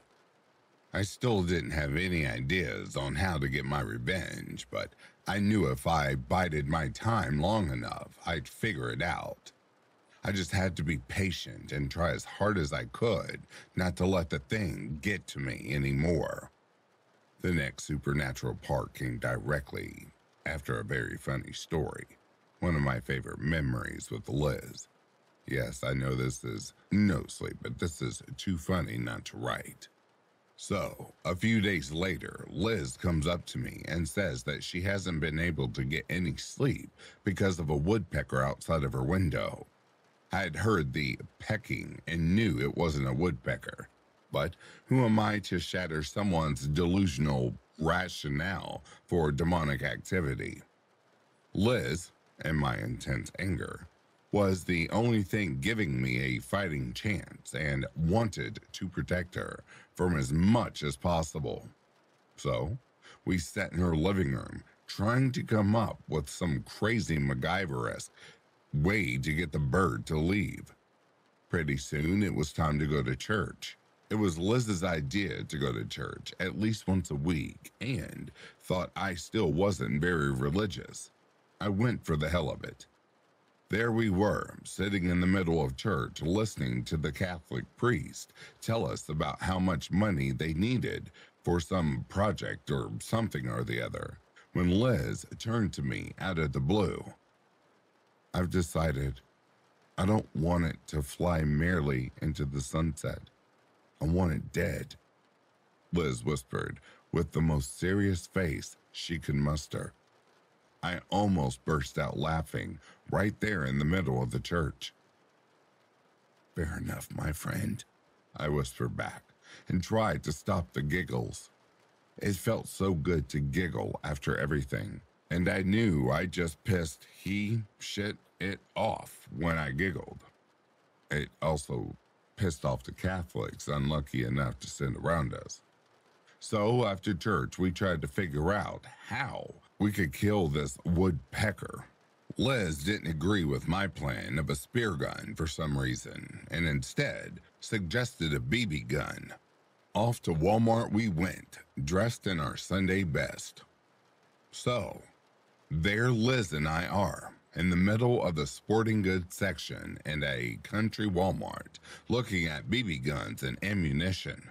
One of the employees comes over and asks us if we need any type of help. Yes, I have a bird. I want it dead. What BB gun would do the job? Liz asked, very matter-of-factly. I had to walk away to hide my laughter. Well, this here BB gun, the employee rattled on and on. No, I don't want to maim it. I want it dead. I want this bird to be deader than dead. I want the most powerful, most accurate BB gun you have. We finally decided on this super powerful BB gun with all the bells and whistles. Also, because the woodpecker was near her window, Liz wanted to do a little target practice before the big kill, so she didn't accidentally shoot out the window. Soon, our cart was filled with camo, hats and shirts, face paint, targets, 20 CO2 thingamabobbies, and 10,000 rounds of BBs. We weren't kidding around. Anyways, we went up to the checkout line. Liz agreed to buy the BB gun, and I agreed to buy the rest. The Walmart cashier didn't really look up at us when we got to the register and mindlessly asked Liz how she was doing today. Just as the employee grabbed the gun off the conveyor belt, Liz replied, "Oh, a little sad today, but not for long." The Walmart employee finally realized what she was holding in her hand and looked up at Liz with a horrified expression. Liz didn't even crack a giggle. She just stared at the employee with these sad eyes. I had to walk away to another register to hide my laughter. After laughing until our sides hurt in the car, we decided to drive into the woods for some target practice. Being in the sticks, finding some remote woods was not a hard thing to do. We started driving and passed this creepy old abandoned house. We kept driving, but something about that house seemed to beckon me. I tried to ignore it as we finally found a place off to the side of the road, about 4 miles from the main road. We painted each other's faces and put the camo gear on and started shooting. It was the best fun I had had in a very long time. We went through a test, half of the BBs and the CO2 things. We were both confident either one of us could accurately shoot this woodpecker. Driving back to the main road, we passed the abandoned house again. I slowed down. Was it my gut telling me to stop, or he, she, it? I couldn't tell, but then realized that even if it was a he, she, it, I was hell-bent on not letting it ruin my life. Liz turned and looked at me. "Want to explore?" she asked. I nodded. Hell yes, I was fucking invincible. My life was my own again. I can do whatever the hell I want. I even go into a creepy old abandoned house. Yeah, I know, I'm stupid. So we pulled over and grabbed the BB gun just in case. We decided to name it Pet Benatar. Hit me with your best shot. Get it? We completely climbed the overgrown hill to the open front door of this place. The outside of the house was painted a slate blue, but was extremely in ill repair. In some places, the paint had peeled so much we could see the wood sitting underneath. As we walked into the open front door, we noticed the house seemed to have just been abandoned there. There was plenty of old furniture still chilling in the living room, dust-covered photos on the wall, etc. There were also holes in the floor where the wood had rotted away. As we went through the living room towards the kitchen, I started getting one of my flashes, but this one was different. Instead of flashes of people, I didn't know being hacked to death with a hatchet near the same furniture I just saw in the living room. I tried to shake it off as we went to the kitchen. I know this is going to sound very cliche, but the table was definitely set for breakfast when we walked in, albeit a very dusty breakfast. It seemed like someone had set it up but never got to eat. God only knows how long it was sitting there for. Based on the dust and cobwebs, I'm going to venture out to say at least 10 years, but probably more. Again, I got flashes of a mother-type figure in a checkered apron, setting out breakfast and being interrupted by screams coming from the living room. I got another flash of the hacking of bodies and could literally feel my heart drop, as if I was seeing it as the mother. It was so surreal. We kept walking around and Liz wanted to go upstairs. I snapped out of my flashes and looked up at the second floor and could have sworn I heard my name. Nope, not going up there. I started to let my panic attacks show. I'd gotten very good at hiding my panic attacks as to not worry Liz, and ask her if we could just leave. Liz, being the best friend in the world, agreed, and we walked out of the non-existent front door. I nearly sprinted to the car, trying to ignore the overwhelming feeling that I needed to go back in. We sat in the car, catching our breath. Liz didn't even look at me, but said in this calm voice, "The mom had a checkered apron on, didn't she?" I was shocked.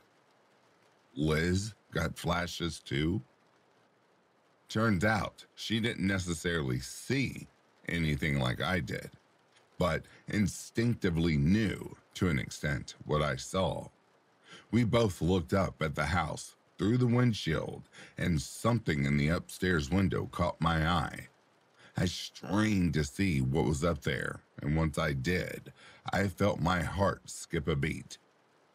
It was Will, Liz's dead ex, who made everything stop. Maybe he would help me take control of this situation and plan my revenge. I hopped back out of the car and started running to the house. Liz was calling after me, but I didn't care. I wanted to see if I could communicate with him, to maybe understand what the hell was going on and figure out a plan of attack. I ran back into the house, barely missing the hole in the floor as you walk into the front door. I bolted up the stairs and tried to reorient myself as to which window I had seen Will at. I turned left down the hall and past a pile of dirty laundry that had been there, sitting there for I don't know how many years. As I approached the bedroom I believe I saw him in, I heard Liz enter the house, calling my name. I yelled that I was upstairs and kept walking into the room. I saw Will in the corner, smiling. I smiled back and went to get a little closer.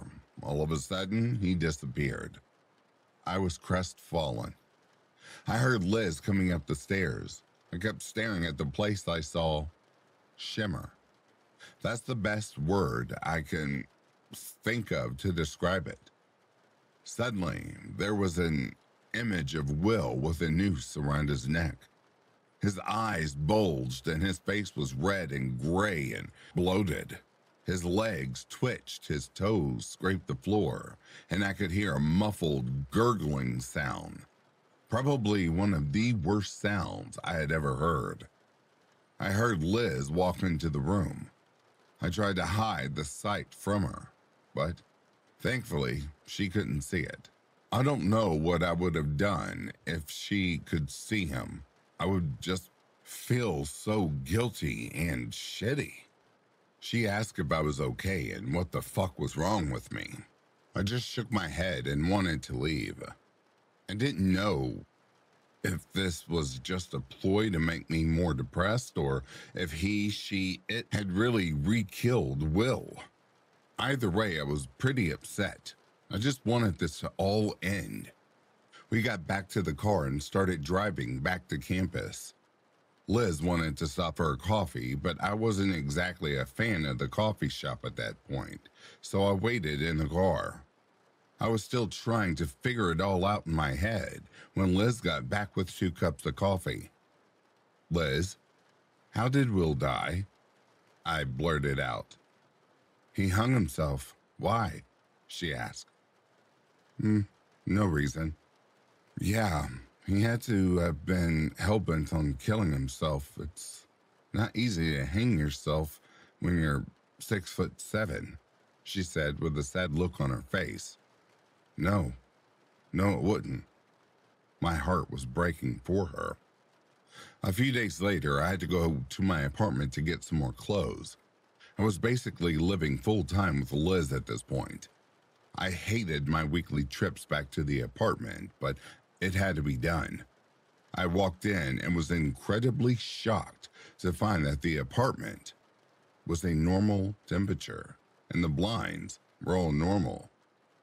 I almost wanted to go pick up Liz at her house to see if she'd throw up, but decided against it. I walked past the closet with the Ouija board inside and didn't hear any weird noises. I was cautiously optimistic. I continued past the bathroom and saw nothing amiss. What the hell? I continued to my room and braced myself for all of my posters to be upside down because I had stopped trying to rearrange them after the 20th time. The posters were all right side up, and the Ouija board was on my bed. What the fuck? Seriously? Again? I started to walk out. Fuck that. Then I heard the pointer thing, or planchette as I've been told it's called, scrape the board as it moved around. My head whipped around and I saw it circling the board. HELPME, it spelled. I wondered if it was Will, but I was also scared it was just he, she, or it fucking with me. I said no to the empty room. PLESEHELPME, it spelled out again. Hell no, I replied. But I was glued to the spot. If on the off chance it was Will, I definitely wanted to help him. Will? I asked tentatively. YESHELPME.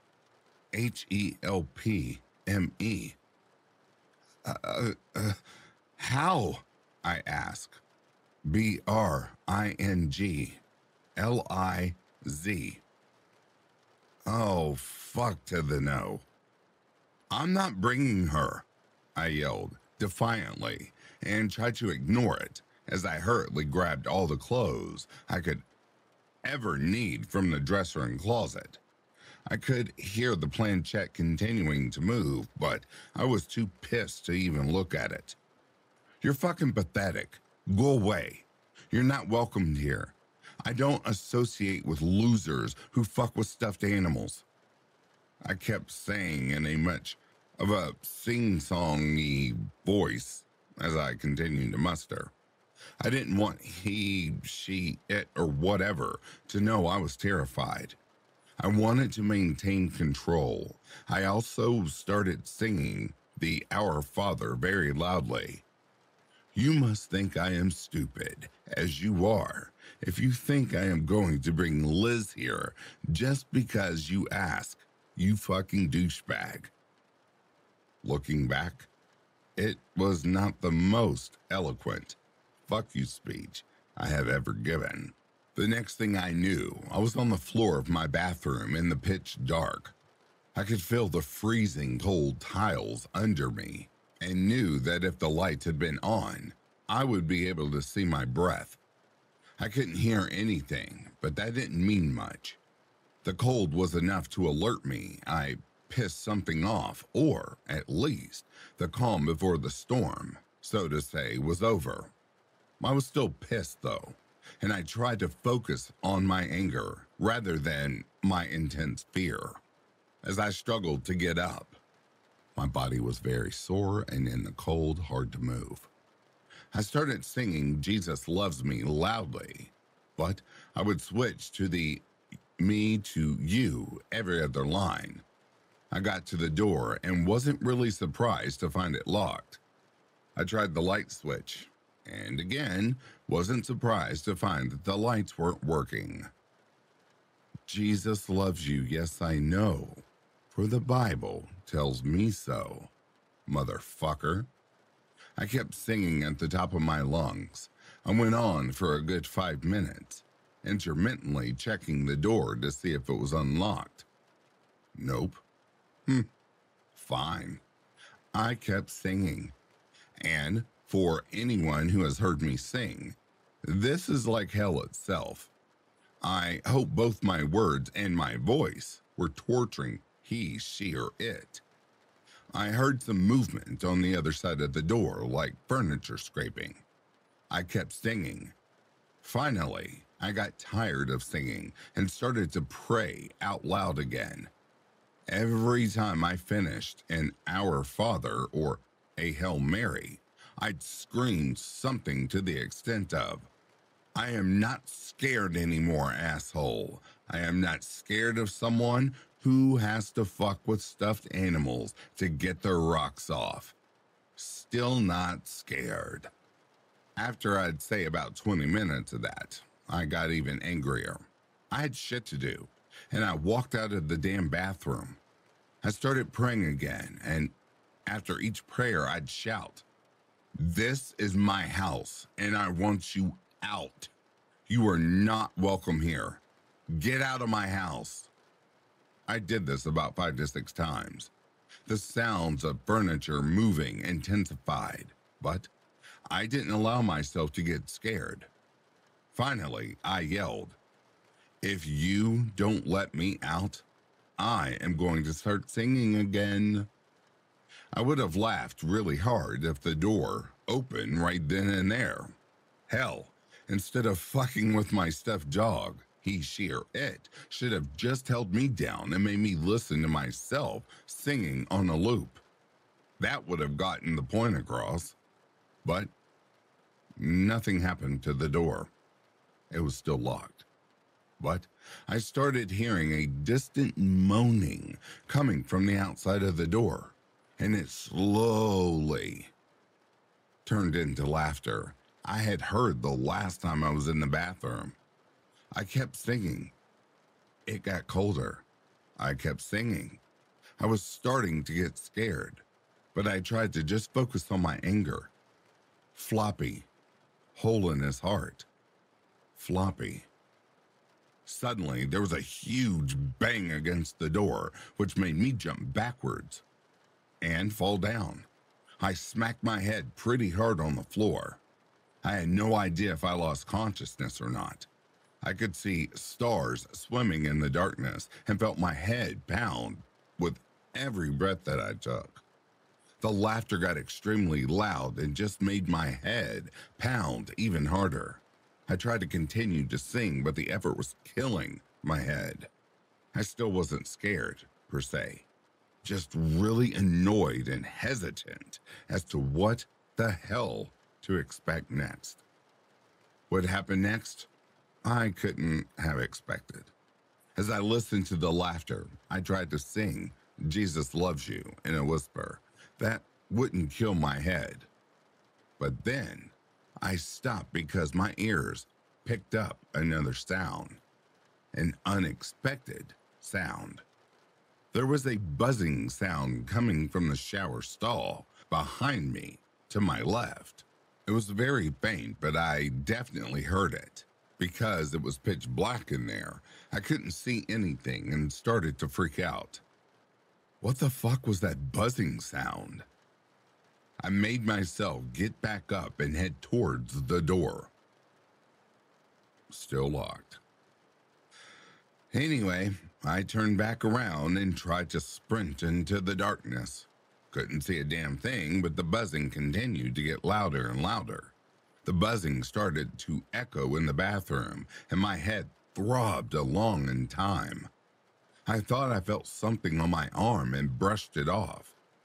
The feeling returned to my other arm, then my face. Suddenly, it felt like there were thousands of bugs crawling all over me, making this ear-piercingly loud buzzing sound. Now, I know some people ask me if these bees were locusts. I honestly don't know. I didn't study them when they attacked the window at Liz's, and I definitely couldn't identify them while I was in a pitch-black bathroom, because for the last 5 years, I have referred to them as bees in my head. I will continue to call them that, but again, I have no idea what they were, and hope to never have the chance to find out. I started trying to swat them off of me, and I felt a pinch. Then another. Then about 5 more. The bees were stinging me, and I was deathly allergic to bees. I started hyperventilating and could swear I felt my throat start to swell. I clawed at the door. Nothing. I felt like my skin was on fire. The buzzing got louder and louder. I could feel them in my ears and my eyes and my mouth, stinging away. My throat started to close and my tongue was thick in my mouth. It felt like the bees were crawling through my ear canals into my brain. Everything was just being stung. In one last-ditch effort, I grabbed the doorknob on my way to the ground as I prepared to lay down and die, a la my girl. It opened. I stumbled out, and immediately the buzzing and stinging stopped. I glanced quickly back into the bathroom and couldn't see anything. I looked at my arms. There was nothing there. I tried to take a deep breath. My throat was still slightly constricted. I ran over into the kitchen and grabbed my EpiPen. I slammed it down into my thigh and rushed out the door to go to the hospital. When I pulled into the ER parking lot, I realized I had absolutely no symptoms whatsoever. Sure, the EpiPen helps when I get stung, but it usually only buys me time, and that's when I am stung by just one bee, not thousands. This shit was getting weirder and weirder. Part 8. I was still pretty angry at it, but fear started creeping back into my consciousness. While most things I had experienced up until then were unexplainable, being attacked by bees and then all symptoms and signs of anaphylactic randomly disappearing had me questioning my own sanity. Did I imagine that whole thing? Is it trying to wear me down in my own head?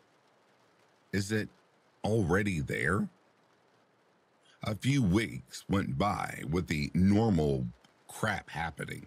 The flashes, the blinds, the cold, etc. It got to the point where it was just commonplace to see my naked grandmother on the side of the road being ripped apart by demonic dogs. It's funny how the human mind can desensitize itself. Instead of being horrified, I just think to myself, oh, it's a brown demonic dog this time. Last time it was that pretty gray colored thing, whatever. I knew I was depressed. I knew I was losing hope fast.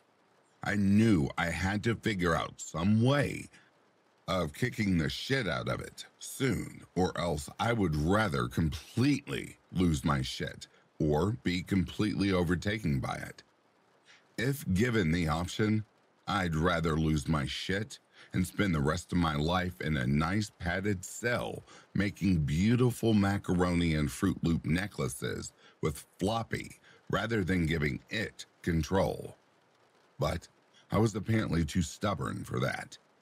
It was around the time I started doing some research from the safety of my car and Liz's apartment. I searched for Ouija board stories and the like. I was flooded by information about how we did it wrong. There was no silver on the board. We only had 2 people. We didn't say goodbye. I initially had the intention to fuck with Liz. We let it go in circles.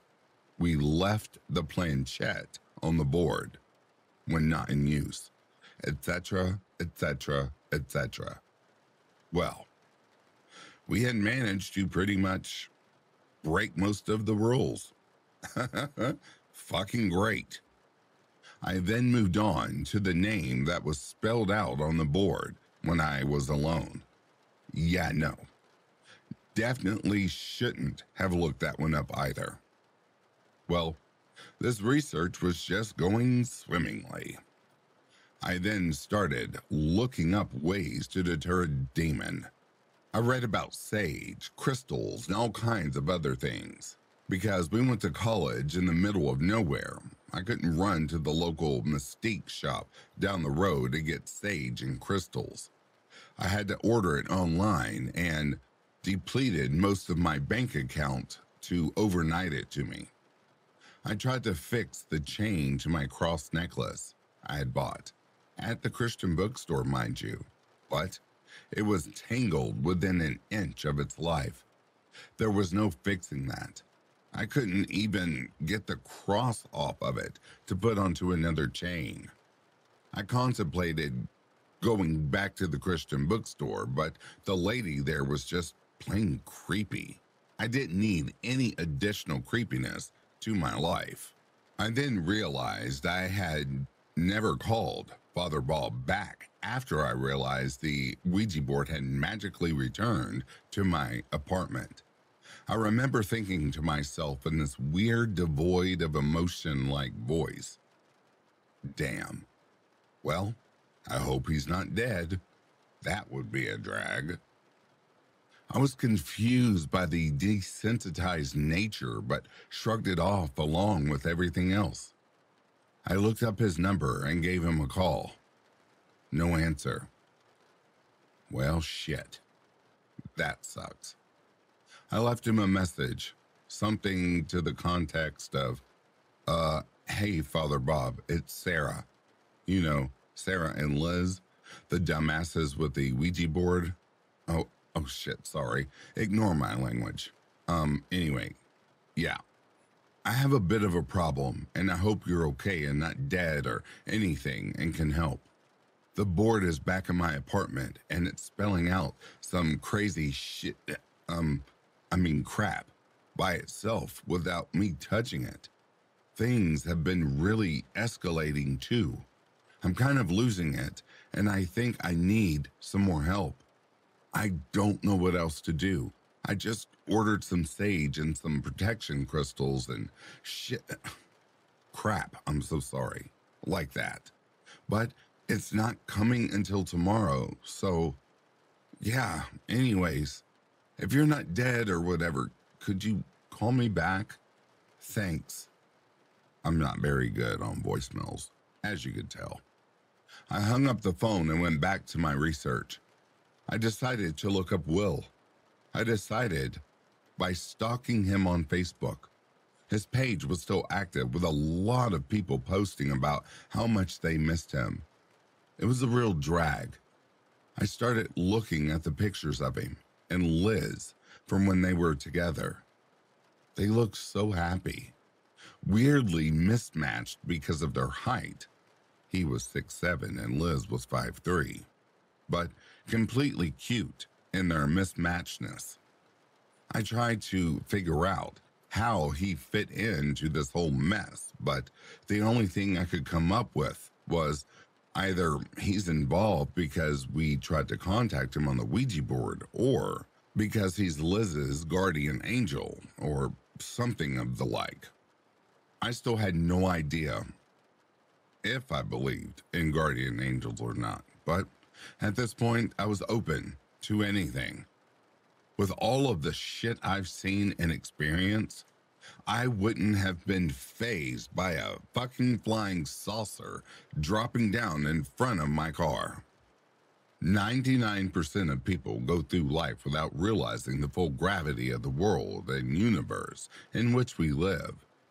They float through life without realizing we are constantly surrounded by a fight between good and evil, and that there is so much more to life than just us. Their blissful ignorance was definitely something I missed and still do. I stopped looking at Will's Facebook page because it was making me sad. I wished I could have somehow communicated with Will next time I saw him. Whenever that was. I hadn't seen him since that incident in the abandoned house. And maybe give Liz some closure. I know she thought she may have gotten some with the Ouija board, but I wasn't certain that was him talking. Who knows? I had no fucking clue. Nothing was certain. Everything I had ever believed or not believed was up in the air, constantly being juggled, and wasn't a good juggler. In the morning, my sage and crystals arrived. I decided, like a big fucking dumbass, to go back to my apartment and try to communicate with Will, or even to giving it a piece of my mind. I am not going to blame this on it controlling my actions, but I like to think that's why I decided to do this. I'd like to think I am not that fucking stupid, but who the hell knows? Maybe I am. Even though my necklace was twisted beyond help, it was silver, so I put that on the coffee table. I lit a candle and lit the sage. I probably looked like an idiot prancing around my freezing cold apartment burning the sage, but I wanted to get every single nook and cranny. I opened drawers, closets, cabinets, and even the refrigerator.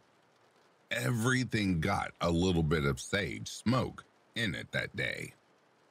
Thankfully, I am not that much of a dumbass because I thought to unhook the fire detectors. It was a bit smoky. After going through 4 bundles of sage, I put the crystals around the room and started pouring salt around as indicated in some of the posts that I had read online. I also grabbed the cross from the last place it put it. For those of you keeping track, it was in the toilet this time, and put that on the coffee table as well. I took a deep breath, said a prayer, yelled that no evil spirits were invited, and put my fingers on the planchette. I knew I shouldn't be alone doing this, but I didn't see any way around it. I wasn't going to ask Liz. That's just mean. I wasn't going to involve anyone else. Why ruin another life? I tried focusing on Will's image in my head. Will, I asked, are you there? Nothing. I waited around for a few more minutes and still nothing moved. I went back to the computer. I typed, How to contact the spirit by yourself. There were a few hits, mostly about some sort of mirror deal and something called spirit writing or automatic writing. I didn't have a mirror I could easily access, so I started reading about the spirit writing. Sounded simple enough. Sit there in a semi-meditative state with a pen and paper and have at it. I went and grabbed a sketch pad and a sharpened number 2 pencil. I sat directly in front of the space heater and said another little prayer and said that nothing evil could come through. And I started sitting there. The flashes got really bad, so I started to pray again to hopefully quiet them down. I tried to focus on Will as much as I could. The flashes were getting worse and worse. Even now, thinking back on it, I can't even put what I saw into words. There is no language known to man that could adequately describe them. Ripped, burning flesh, lots of stuff with eyeballs and knives, insides on the outside, people I love being torn to shreds, raped, tortured, burned alive. Their screams still haunt me. I sat there for as long as I could stand it. I'd say I sat there for maybe 20 minutes or so. I could feel sweat pouring down my face and nearly freezing against my cheeks from the cold surrounding me. I was holding the pencil so hard I was afraid it would snap. Finally, discouraged at my lack of endurance, I opened my eyes. It was pitch black, both inside and outside. It was late morning when I had started. What the fuck? I reached over and tried, stupidly, to turn on the lamp. The light popped off, burnt out. I searched the couch for my phone. Finally, I grabbed it and turned it on. 6:56 p.m. 22 missed calls. I think I screamed. I probably screamed. I probably cursed up a storm. Fuck this shit. I started scrolling through my missed calls. 21 of them were from Father Bob. The other one was from Liz. I threw the stupid board back in the closet, grabbed my sketchbook, and ran out to my car. I just started driving anywhere. I had to get away from that stupid apartment. The flashes were pretty bad, but I just wanted to go somewhere so I could call Father Bob back in peace. Liz was at a rehearsal by that time, so I couldn't just go to her house. So I kept driving. And what did I stumble across? I ended up at the abandoned house Liz and I had found. I didn't realize what was there until I was there, if that makes sense. Not really my ideal place, to be honestly. I looked up at the pitch black house, its bluish siding looking gray in the blackness of the night. I could have sworn I saw a soft glow of light in the upstairs window, the same window I saw Will standing in before. Nah, I was just imagining things. I grabbed my phone and I went to call Father Bob back, when suddenly I saw a flash of light, similar to a camera flash, coming from the house. I looked up again.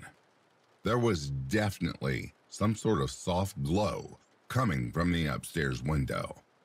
It was a yellowish orangish light, and the light source was coming from the far side of the room, near the corner I saw Will standing, if my memory was correct. I took a minute to try to figure out what to do next. On one hand, I wanted to talk to Will again. That was the entire reason I did the stupid spirit writing that ate up my entire day. On the other hand, was I really that stupid to go into an abandoned house with definite paranormal activity alone while a demon is stalking me? Yeah, I was stupid enough. Again, I really want to think that it made me do this, but I will never know. For those who have been tormented mentally and physically by some sort of demonic presence, you start questioning all of your motives. You have no sense of self. I started up the dirt hill to the house and walked in the open front door. I was using my phone as a flashlight, but it didn't really do any good. I tried to remember where the holes in the floor were, because, that's all I'd need to fall through the floor in an abandoned house in the middle of nowhere with no cell phone service, with a demon trying to eat me. I carefully navigated until I found the staircase upstairs. I could see a bit of ambient light from the top of the stairs and went in that general direction. As I neared the top of the stairs, I heard something whispering my name. I turned around to the blackness of the downstairs area behind me. Nothing that I could see was there, but I really couldn't see much, so who knows? I stepped onto the last step when I heard it again. I spun around with my cell phone trying to see. Again, nothing. I brought my second foot up to the top of the stairs when I heard my name being screamed. The shock almost sent me tumbling back down the stairs. I grabbed on to the poor excuse of a banister to steady myself and felt it rip from the wall. Everything seemed to happen in slow motion. I felt the banister splinter from the wall. I felt the inertia of my body falling backwards, banister still in hand. I felt each foot leave the safety of the floor. I saw the silhouette of my feet against the pale light coming from the room fly into the air. I heard my name again. I saw the horizon line on the top stairs start to move up as I started to fall further and further back. I felt the sharp pain of my shudder hitting the corner of a step. I felt the stabbing pain of my head hitting another step. I could see the archway of the top of the staircase get further and further away as my body slid down the stairs. I smelled the dust that my body was kicking up. I felt the walls sliding past my fingertips as I searched for something to grab onto. I felt my head hit another step and stop the sliding momentum of my body. I felt my legs start to flip over my head. And then I felt hands on my legs, stopping me from flipping over. It was a warm feeling which was quickly forgotten as I dangled upside down. I felt my feet being softly put down on the next step down. I felt hands on my back as I tried to stand up without falling backwards down the rest of the stairs. As soon as I was sure my footing was secure, I whipped around as fast as my throbbing head could. And there was nothing there. I whipped back around and looked at the top of the stairs. Will was standing there against the pale yellowish light. "Will!" I yelled. But he just looked at me smiling and wiping dust from his hands. I started to run up the stairs, but he put his hand out to me. He pointed downstairs in the general direction of the front door. You want me to leave?" He nodded and pointed again. But I had so many questions." He shook his head and pointed to his wrist as if there was a watch. He pointed again to the direction of the door. I shook my head and started up again, but Will started waving his hands to me. I complied. "I need you to help me stop this," I pleaded. He nodded his head, but again, pointing to the door. I wasn't having any of it. "Can you just answer one question, Will?" He shook his head and pointed to his wrist again. I was starting to get angry, but the angry was muddled by the throbbing of my head from my fall. "Were you the one who stopped me from falling?" He nodded and pointed again. "When will I see you again?" He seemed to ponder this for a moment, and then just smiled. Aggravated, I started up the steps again, but was stopped dead in my tracks by my name being whispered again. Will got an urgent look in his eyes and pointed towards the door. I finally took his advice and with one last look ran out of the house and into my car. I looked at the clock on my dashboard. It was 10:50 p.m. I had been there for over 3 hours. What the hell was up with the loss of time thing? I drove back into town and parked outside of a Walmart. 10 more missed calls, 8 of them being Father Bob and 2 being Liz. Liz must be out of rehearsal. I decided I'd text her that I'd be there in a few minutes. That would buy me time to call Father Bob. I hit the send button and finally looked down at my clothes as I listened to my phone ring. I was filthy. Father Bob answered after 4 rings. "Sarah." "Father Bob, I'm glad you're not dead. Look, I'm sorry about Sarah. Do you still have the Ouija board?" he asked in an urgent voice. Yes, it's in my closet again. Does Liz know?" "Yeah, she saw it the other day," I said, confused. "Okay, just tell her I gave it back to you." What? Why?" "Because I don't want her to know it just randomly showed back up in your house," he said, and seemed out of breath. Okay," I said. "But why?" "We need her to maintain her faith in all of this. The less she knows, the more strong her faith will be. I've been doing some research and have prayed a lot on it, and I think that the entity is really after Liz. It is using you to get to her because you were an easier target with your lack of faith, kind of a stepping stone, if you will," he said. I tried to process all of that. "But why does it want her? I don't understand. And why is the Ouija board back in my apartment?" I don't know yet, but I will be over in about an hour to get it if that's okay with you," he said, and I could hear him turning his car engine on. Yeah, sure, I can meet you there," I said, still confused. "Why didn't you just get rid of it?" "I thought I did," he said in a very low and sad voice.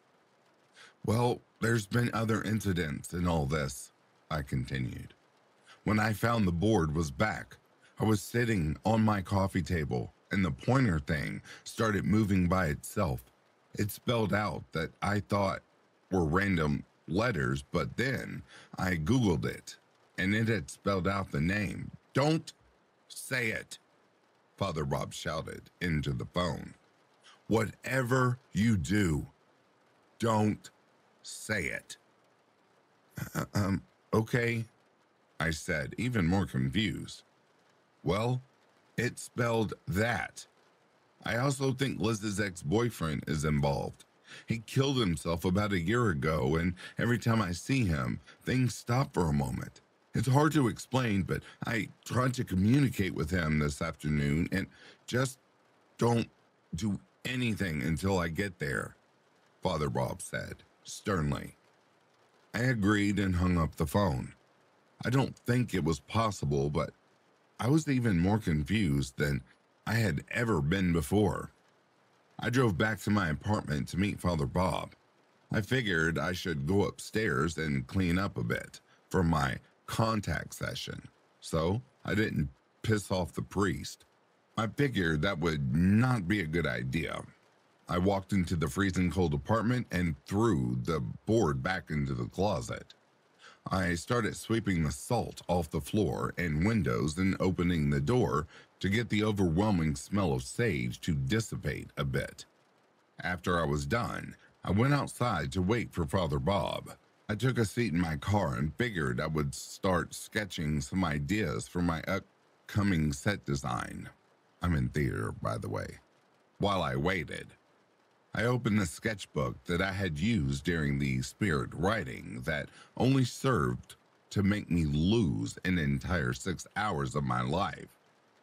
All over the pages were pictures and words I had no recollection of drawing. In my mind, my hand hadn't moved at all. Part 9. My stomach dropped to my feet. The sketch pad was covered with all kinds of weird symbols, scratches, and sketches that I had no recollection of ever doing. There wasn't really any order to them. Shit was all over the page in what appeared to me to be an arbitrary scattering of crap. Imagine, just for a moment, if you were me. You, stupidly, tried to spirit write for about 20 minutes and you didn't feel the pencil move 1 inch. Then you open your eyes and not only is it a few hours later, but there's shit all over your sketch pad that makes absolutely no sense to you. And the intensity of the sketches and the amount of pencil lead on the page doesn't really add up to what a pencil can do without being sharpened. Though, who knows what happened in those hours? I certainly could have gone to my room and sharpened the pencil. I have absolutely no idea what happened in that time, though. For the most part, I couldn't make heads or tails of what I saw. All I knew is that it was freaky as shit, and that I probably didn't want to know what all of the symbols meant. I didn't want to know what came out of my own hand, if that makes sense. I didn't want to know what had taken over my body to write this. I definitely didn't want to know what kind of message was being sent either. I tried really hard not to be as freaked out as I wanted to be. I didn't want to give it the satisfaction of knowing it successfully freaked me the fuck out. Though I was scared shitless, I was still angry and ready to take a stand. As hard as it was, I tried to look at the sketchbook as a piece of art, albeit a fucked up one. I forced myself to appreciate the lines and the composition. I know it sounds crazy, but it gave me a bit of leverage over my fear. I nearly shit my pants when there was a tap on my window about a half hour later. Father Bob had arrived. I may or may not have used the Lord's name in vain with that one, but Father Bob didn't acknowledge it, thankfully. I got out of my car and he seemed to shy away from me. I don't know if it was just me being paranoid or not, but he definitely took a step back from me. Maybe he was just trying to give me room to get out of my car. Who knows? We didn't really exchange pleasantries.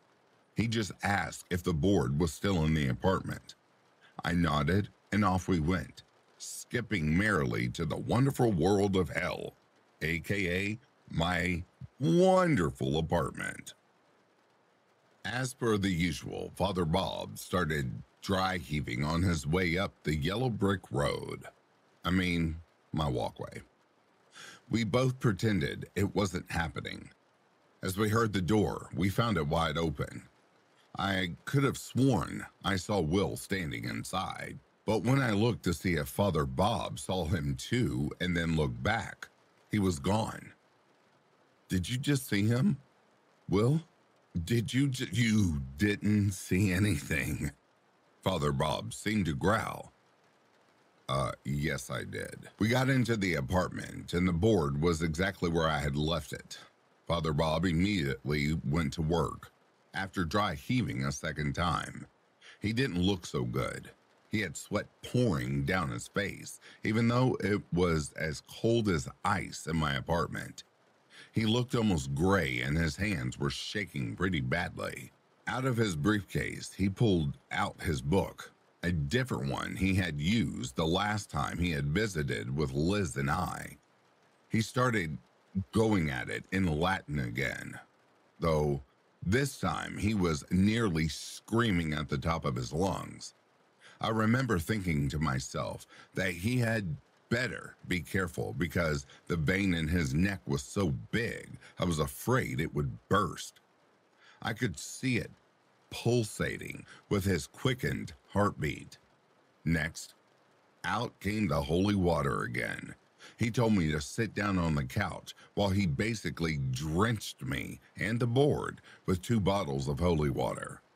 Every time he splashed the water, I could hear something that sounded like thousands of people and cats. Yes, cats, screaming in agony. I don't think I personally screamed, but it was so loud that I can't be sure. For those of you who will probably be asking, no, the water didn't burn me or anything of the sort, but the volume at which I heard the screaming in my head definitely made my head burn from the inside. I kept telling Father Bob to stop for a minute, but he kept going, emphasizing each phrase with a forceful flick of the holy water in my and the board's direction. After the second bottle was empty, he took out a third and started going throughout the apartment again. I went to follow him, but he yelled at me to stay where I was, if I was able. The "if I was able" phrase kind of stopped me dead in my tracks. What the hell did he mean, if I was able? Did he think I was being possessed? Did he think I was going to hurt him? Was I possessed? Did I not have control over myself? I mean, yes, I had blacked out and woke up a few hours later, but did that mean I was possessed during that time? Just then, I thought I was taking back control over my life and my fears. He went and shattered that sense of control with 4 simple words. I broke down. All I had done, all the fighting, was for nothing? Why fight even more if all that happens is that I piss it off and it controls my body without my knowledge? What the hell was there to fight for if it had already taken possession of me? My heart and my mind were shattered. There was no hope. Everything I did was in vain.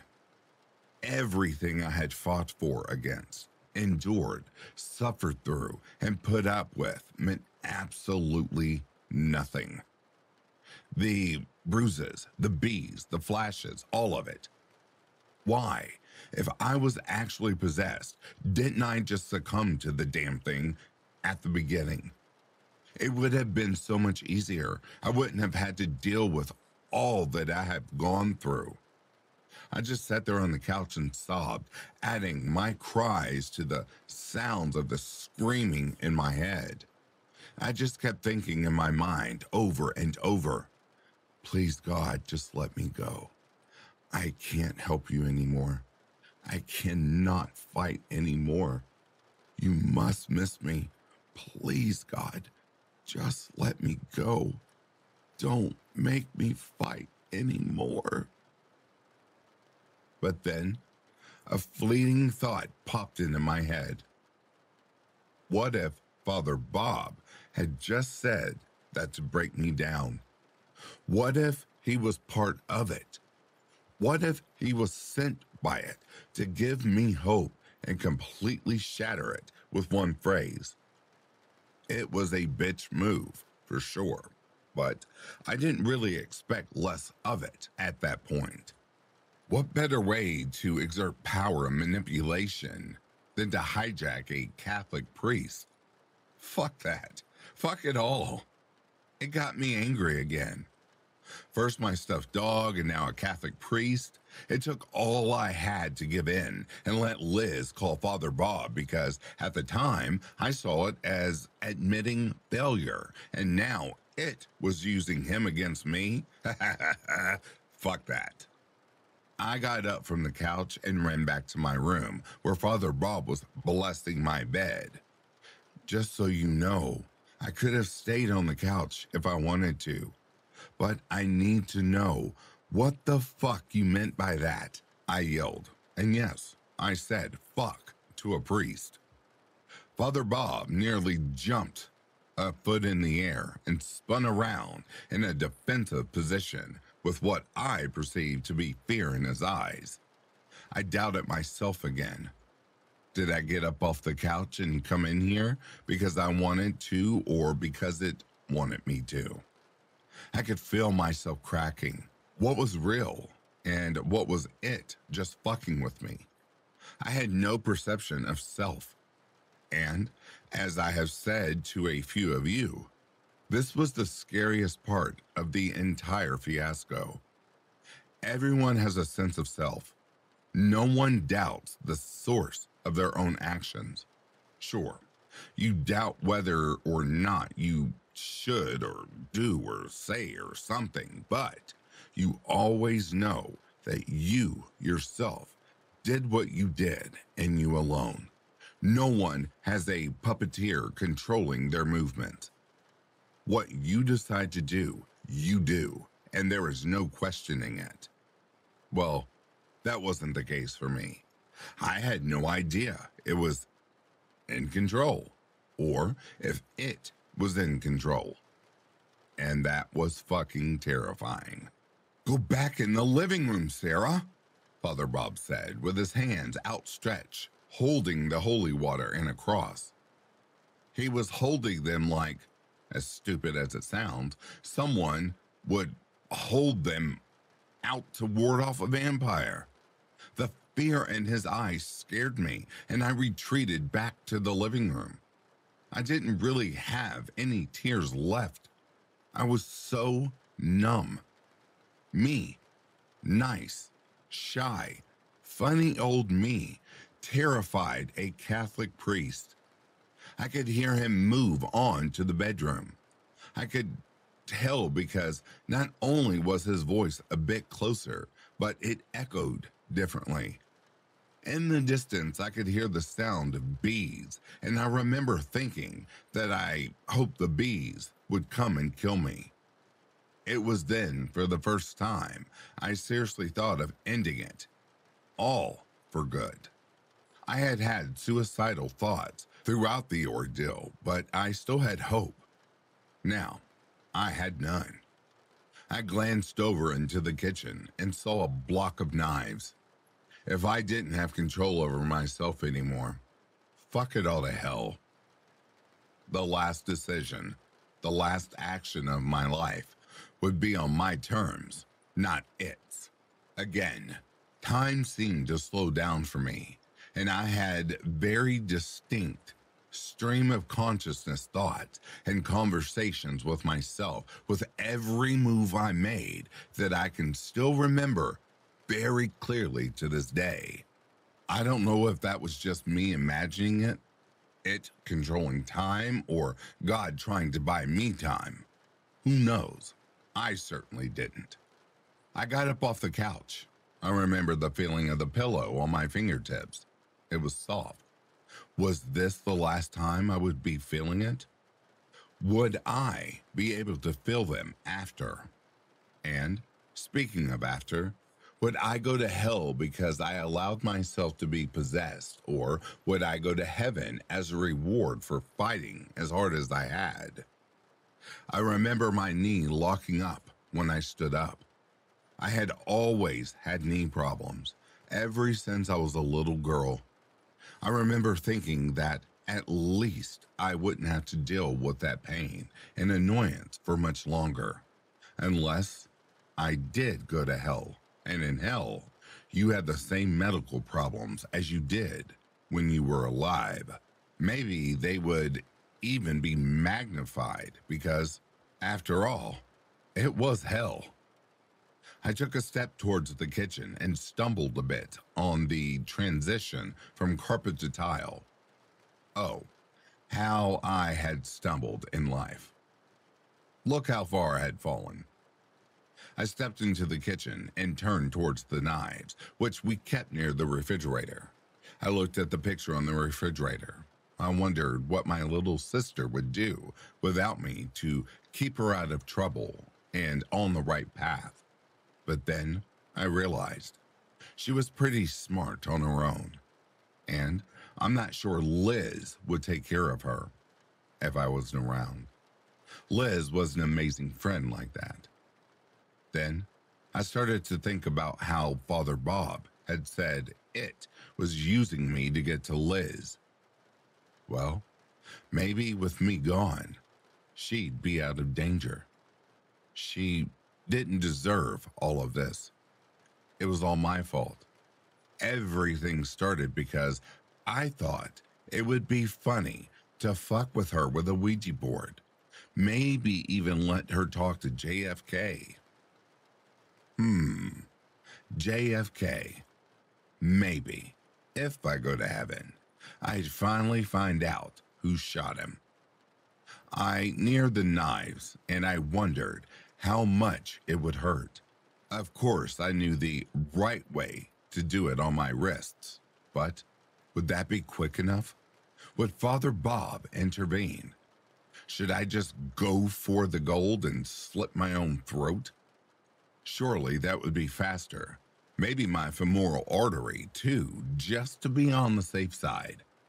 I reached the block of knives and debated as to which one I would use. The serrated one? The big butcher knife? Damn, I'd probably have to sharpen the paring knife. Just as I reached my hand around the butcher's knife, go big or go home, right? I felt a hand on my shoulder. I turned around. It was Will. He looked sad and kind of shook his head at me. I turned back around, ignoring him. Maybe if I was dead, I'd be able to talk to Will, and if so, maybe I could come back and give Liz some messages from beyond the grave. I mean, I knew it was possible, obviously. Will grabbed my arm tighter as I tried to pull out a knife. It was stuck on something. I turned around again to face Will and gave him an angry look, as if to say, "No, this is my choice." Somewhere in the depths of my completely burned out mind, I heard a deep voice saying, "No, it's not. Believe me, it's not a good idea. Your mom and family will be devastated." I thought about this for a moment. Yes, my family would be devastated, but really, would they rather want to remember me as who I was or know me as some possessed shadow of my former self? I continued to yank at that knife, trying to get it free. Will's grip tightened. Again, I heard the voice in my head. "If you do this, it will shatter Liz's faith, and they will go for her. You're the only thing that's standing between her and them. Do you want to do that to her? Stay and fight." This, of course, stopped me. If this was true, that I was the only thing standing in the way of Liz and it, then did I really want to assume even more responsibility for ruining her life even more? Perhaps even talking it in a very roundabout way? Did I want to go to heaven or hell with the knowledge that I knowingly was the catalyst in ruining of such a wonderful person and friend's life? Did I wish upon her what I had been going through? Was it bad enough to completely disregard everything Liz has done for me and to pass the reins off, so to say, to her? No, definitely not. I took a deep breath and tried to let go of the knife. I couldn't open my hand. I heard a noise behind me and whipped around. This time, the knife slid out of the block with ease, and it was firmly implanted in my right hand. It was Father Bob, and I think I may have given him a heart attack. He put his hands up with the cross and the holy water and started talking very loudly. Latin prayer intermixed with English phrases like, "Sarah, you don't want to do this." I wanted to tell him that I didn't mean him any harm, just that I couldn't let go of the knife, but no words were coming out of my mouth. I looked towards Will, pleading for help. He kind of closed his eyes and seemed to concentrate very hard. Very slowly, the air around him seemed to shimmer, similarly to when I saw it shimmer in this house. There, behind him, appeared two figures. The first one was a dear friend of mine from high school who unfortunately died in a car accident. The second was my grandfather, who had died when I was 11. Very slowly, I felt the grip of the knife start to ease up until, finally, it dropped to the floor. I kicked it away from me, a la every cop show I've ever seen, and put my hands up in the air. I tried to explain myself, but Father Bob didn't want to hear anything. He kept telling me to be quiet. In retrospect, I can only imagine how he perceived the evening. First, he gets a call that something he had thought he had destroyed was back in its original place. Then he gets a call that the semi-possessed girl is rambling about dead exes and demons naming themselves.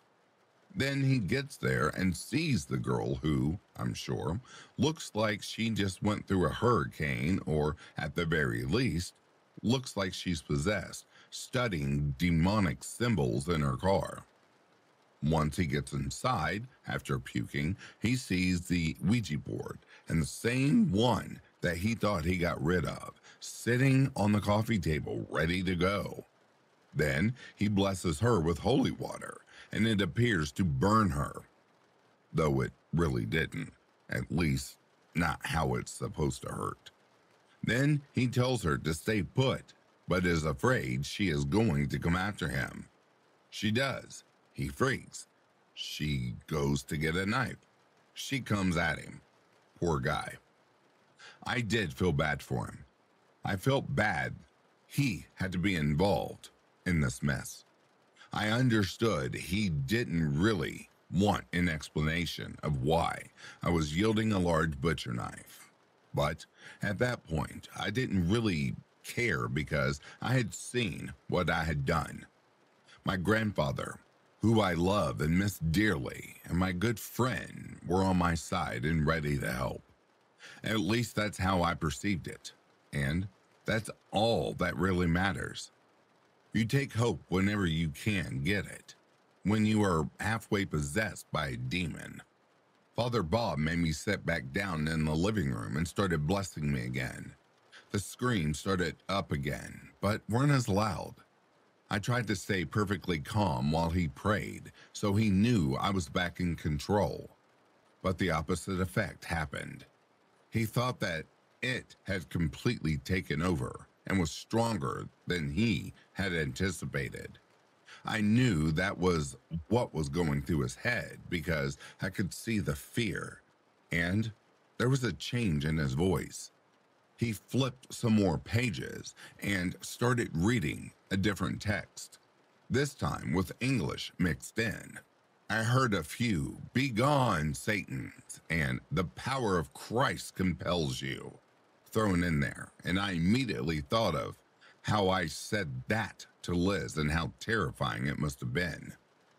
I don't know if it was the exorcism or prayers or just the knowledge that someone, obviously sent from God, because my grandpa and my friend were two of the most amazing people I had the pleasure of knowing, and therefore had to be sent from heaven and not hell, was on my side. For Father Bob's benefit, I went back to pretending like the holy water helped, let my agony come to a grand crescendo, and then acted like everything was better. It's not that I didn't believe in the exorcism or whatever the hell he was doing. I somehow innately knew that I had the power to do this on my own, without the religious ritual. Sure, the extra prayers always helped, but whatever resolution Father Bob was waiting during the ritual for wasn't going to come. It had come when he was still in the bathroom, when I saw my grandpa and my friend. I don't think Father Bob was stupid or dumb or anything like that. I just know that he didn't have a full grasp on what was going on. Maybe because he wouldn't listen to me, I don't know. But my saving Father Bob finally allowed me to talk about what was going on. I gave him the abridged version, all the while trying to figure it out in my head. We started discussing why it may be going after Liz. I really think that it is trying to go after Liz because of her faith, Father Bob said. She and her family are very religious and do a lot through their church to enrich people's lives.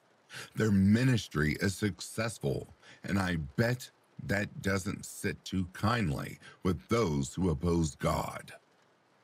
I could see the logic behind that. Liz's mother and father worked for their church in the small town in which she lived, because the major industry in the area had literally dried up. Many people were without jobs. Liz and her family, within their church, put, and still do, on community dinners once a month to try and help in any way that they can. They organize lots of clothing and food drives. They open up a tutoring service for the industry workers who want to go back for their GED or go back to college. They opened up an after-school program for kids whose parents had to work odd hours just to survive. They really were touching many lives, and as a result, most of the people that they were helping were starting to come to church more often and had a more positive outlook on life. I wasn't sure if that was the only reason, but Father Bob was adamant. Okay, whatever you say. By this time, it was well past 2 in the morning, and Father Bob said it was time for him to go home. He wrapped up the board again with his stole and told me that as long as I continued to pray and to have faith, the worst was over. He planned on getting rid of the board as soon as he got back to his place. I watched him go, and out of the corner of my eye, I saw another flash of light, similar to the abandoned house. I turned in that general direction and was hit with one of my flashes. Father Bob was wrong. The worst was not over, but at least I had more strength to keep fighting it. In my head, I started to figure it out. There was something that connected Liz, Will, and I. If I could figure out what that was, then I knew I could figure out how to stop this thing.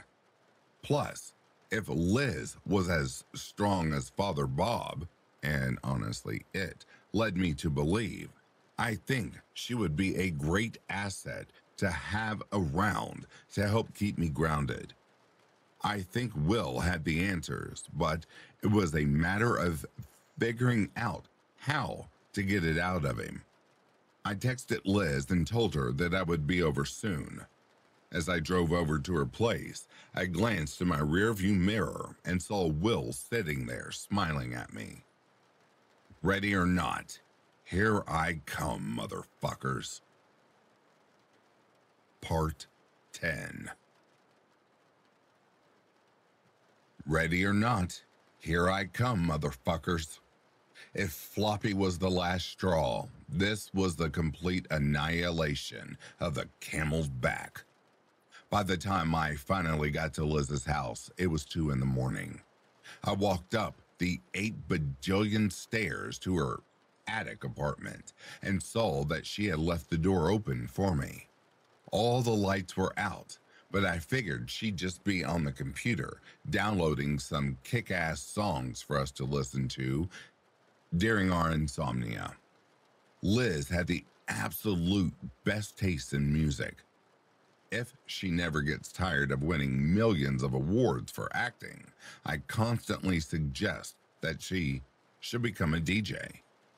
I hope that she had downloaded some pump-up music for our impending battle with whatever it was, because I was on the warpath. I wanted it dead.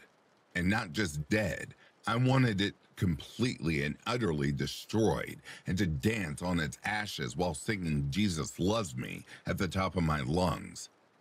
I walked through the door and up the other flight of stairs, pausing briefly at the cross in the doorway. Unlike mine, hers had only fallen that one time. Pretty soon, nothing would be falling. I was pretty excited.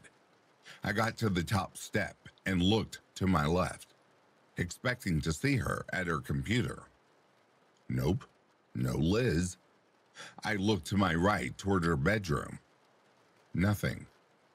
Liz's attic apartment was a pretty small studio type place, so there wasn't much room to hide.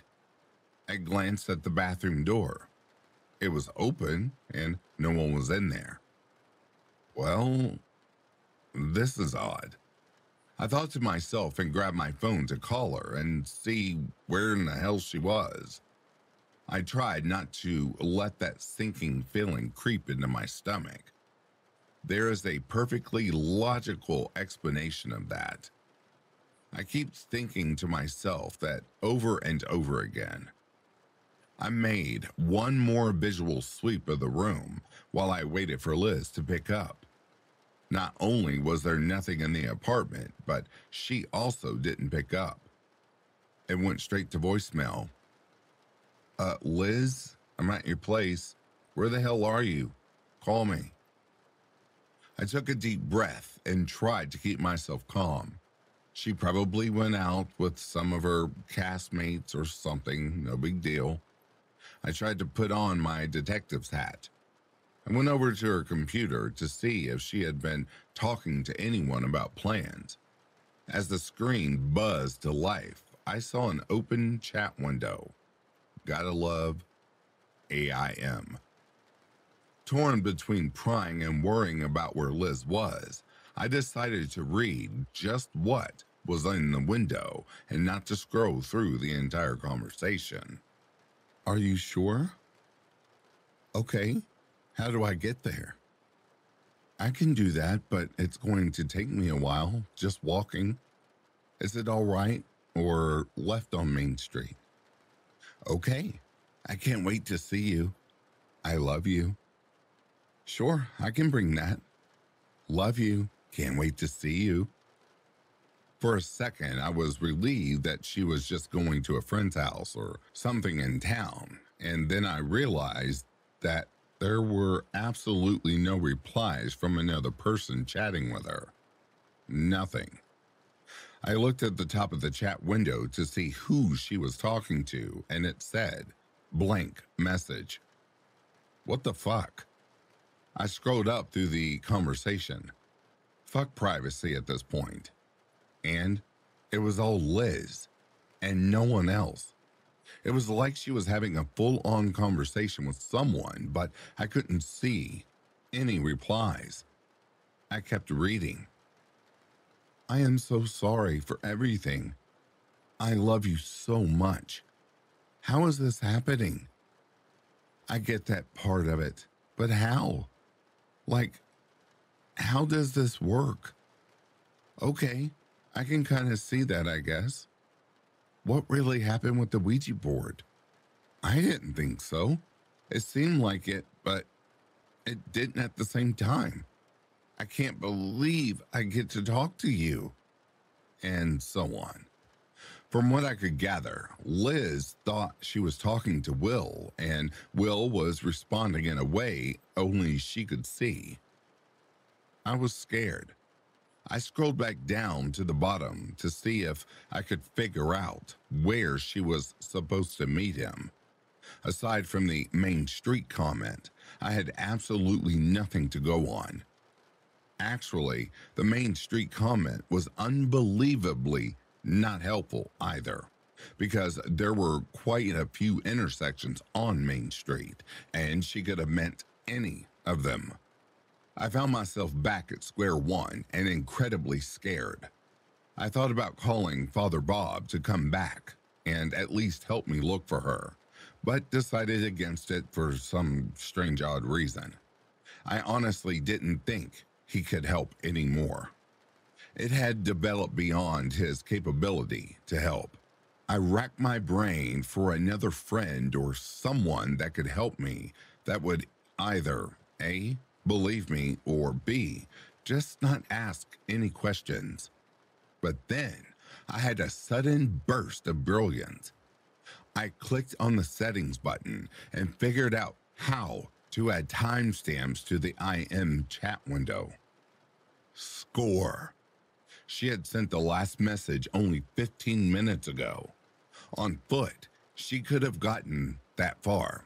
Main Street was at least a 10-minute walk from her place.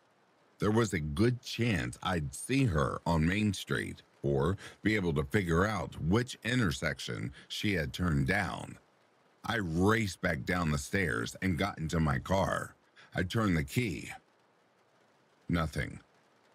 I turned it again. Nothing. You've got to be fucking kidding me.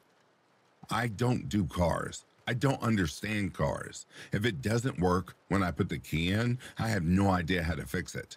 I usually cry when that happens and then yell at AAA to come and get me. I sat there in the driver's seat, defeated.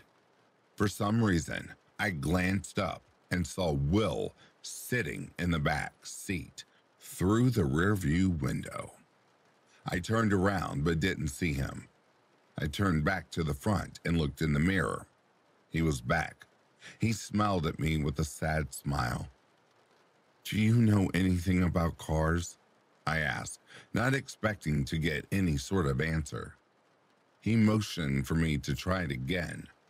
I did, and the engine turned over. We were in business. "Do you know where Liz is?" I asked. He just pointed straight down the road, and I started driving. I reached Main Street, and he mentioned to turn left, so I did. I kept looking in vain for Liz on the side of the road. She couldn't have gotten this far. I looked back at Will, who was pointing to the right. I turned onto the side street and kept going at a snail's pace, trying to catch a glimpse of Liz. The houses started to get further and further apart. I remembered noticing how inky black the night sky was. It was creepy, but I was determined to find Liz. Pretty soon, I had driven 3 very slow miles on the side road. There was no way in hell Liz could have gotten this far on foot in the time frame. I glanced back at Will, but he wasn't sitting there anymore. Shit. I looked around and didn't recognize anything. The trouble with going to college in a town in the middle of bumfuck Egypt is that you take a wrong turn and you were smack in the middle of nowhere. That's where I was. Up ahead in the distance, I saw a house in the distance. I decided I'd go up to the house and turn around. As I approached, I saw a light in the downstairs window, but the house looked like it had been abandoned for years. Great, I thought. Yet another abandoned house. How fucking super. I slowed down as I tried to turn around in their circular driveway when I saw a flash of a person in white to my left near the house. I strained my eyes. Oh my God, it was Liz. I threw my car in park so fast that the transmission, or whatever the hell handles the gears in the cars, like I said, I know how to pump gas and put windshield wiper fluid in. That's the extent of my car knowledge. Made a whining noise. I flew out of that car and tried to make my way through the weeds and overgrowth of the place. I was stopped in my tracks by an overgrown, rusty wrought iron fence. I hadn't seen it in the dark. Great. An abandoned house and tetanus. Oh, and a missing best friend. Best night ever. I followed the fence until I finally found an opening about 20 feet or so down the yard. I had lost sight of Liz. I contemplated calling out for her, but something told me not to make my presence known. I doubled back on the other side of the fence and went to the last spot I saw Liz. I didn't see her. I tried whispering Liz's name, but it was like no sound could travel in this thick darkness surrounding me. I crouched there, silently wishing I had angled the car's headlight toward the house so I could see. There was some movement to my right. My head snapped over, and I saw Will standing there, pointing to the back side of the house. He almost looked angelic, lit up by the tiniest bit of light coming from the moon. Oh, a full moon. My luck was freaking awesome. I kept low as I creeped through the weeds towards the back of the house. The house was huge, like someone had put on multiple additions at various times throughout the last century. I'm sure in its heyday, it would have been a beautiful house. With all of the weeds and overgrowth, though, it just looked creepy as hell. As I rounded the corner, I saw Liz standing near the back door of the house. She wasn't moving at all, just standing there. "Liz," I called out, trying still to be quiet. She didn't respond. I tried again. Nothing. I tried to move closer and was nearly knocked over by one of the most powerful and horrific flashes I had yet gotten throughout this entire ordeal. Someone asked me if I could feel the flashes along with seeing them. Yes, most of the times I could feel something too, but it was never this severe.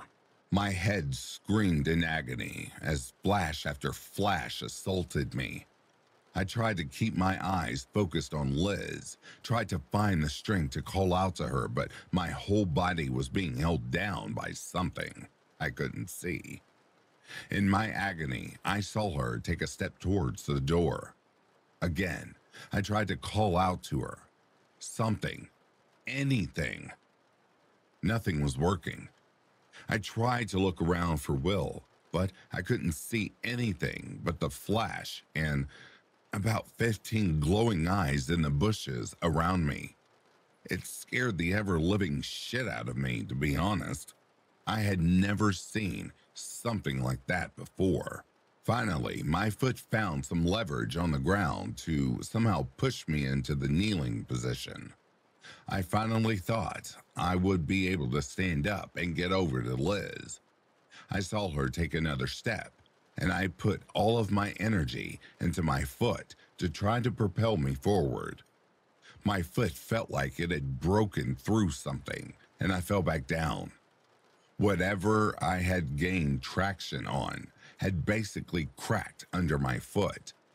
I was only a few seconds later when I heard the sound of bees. Aw, shit. Not those damn bees again. Suddenly, my body was on fire. It felt like I was being stung by a million bees. I couldn't scream. I couldn't move. I was face down in the weeds with a million bees tearing my body with their stingers. I couldn't see any bees.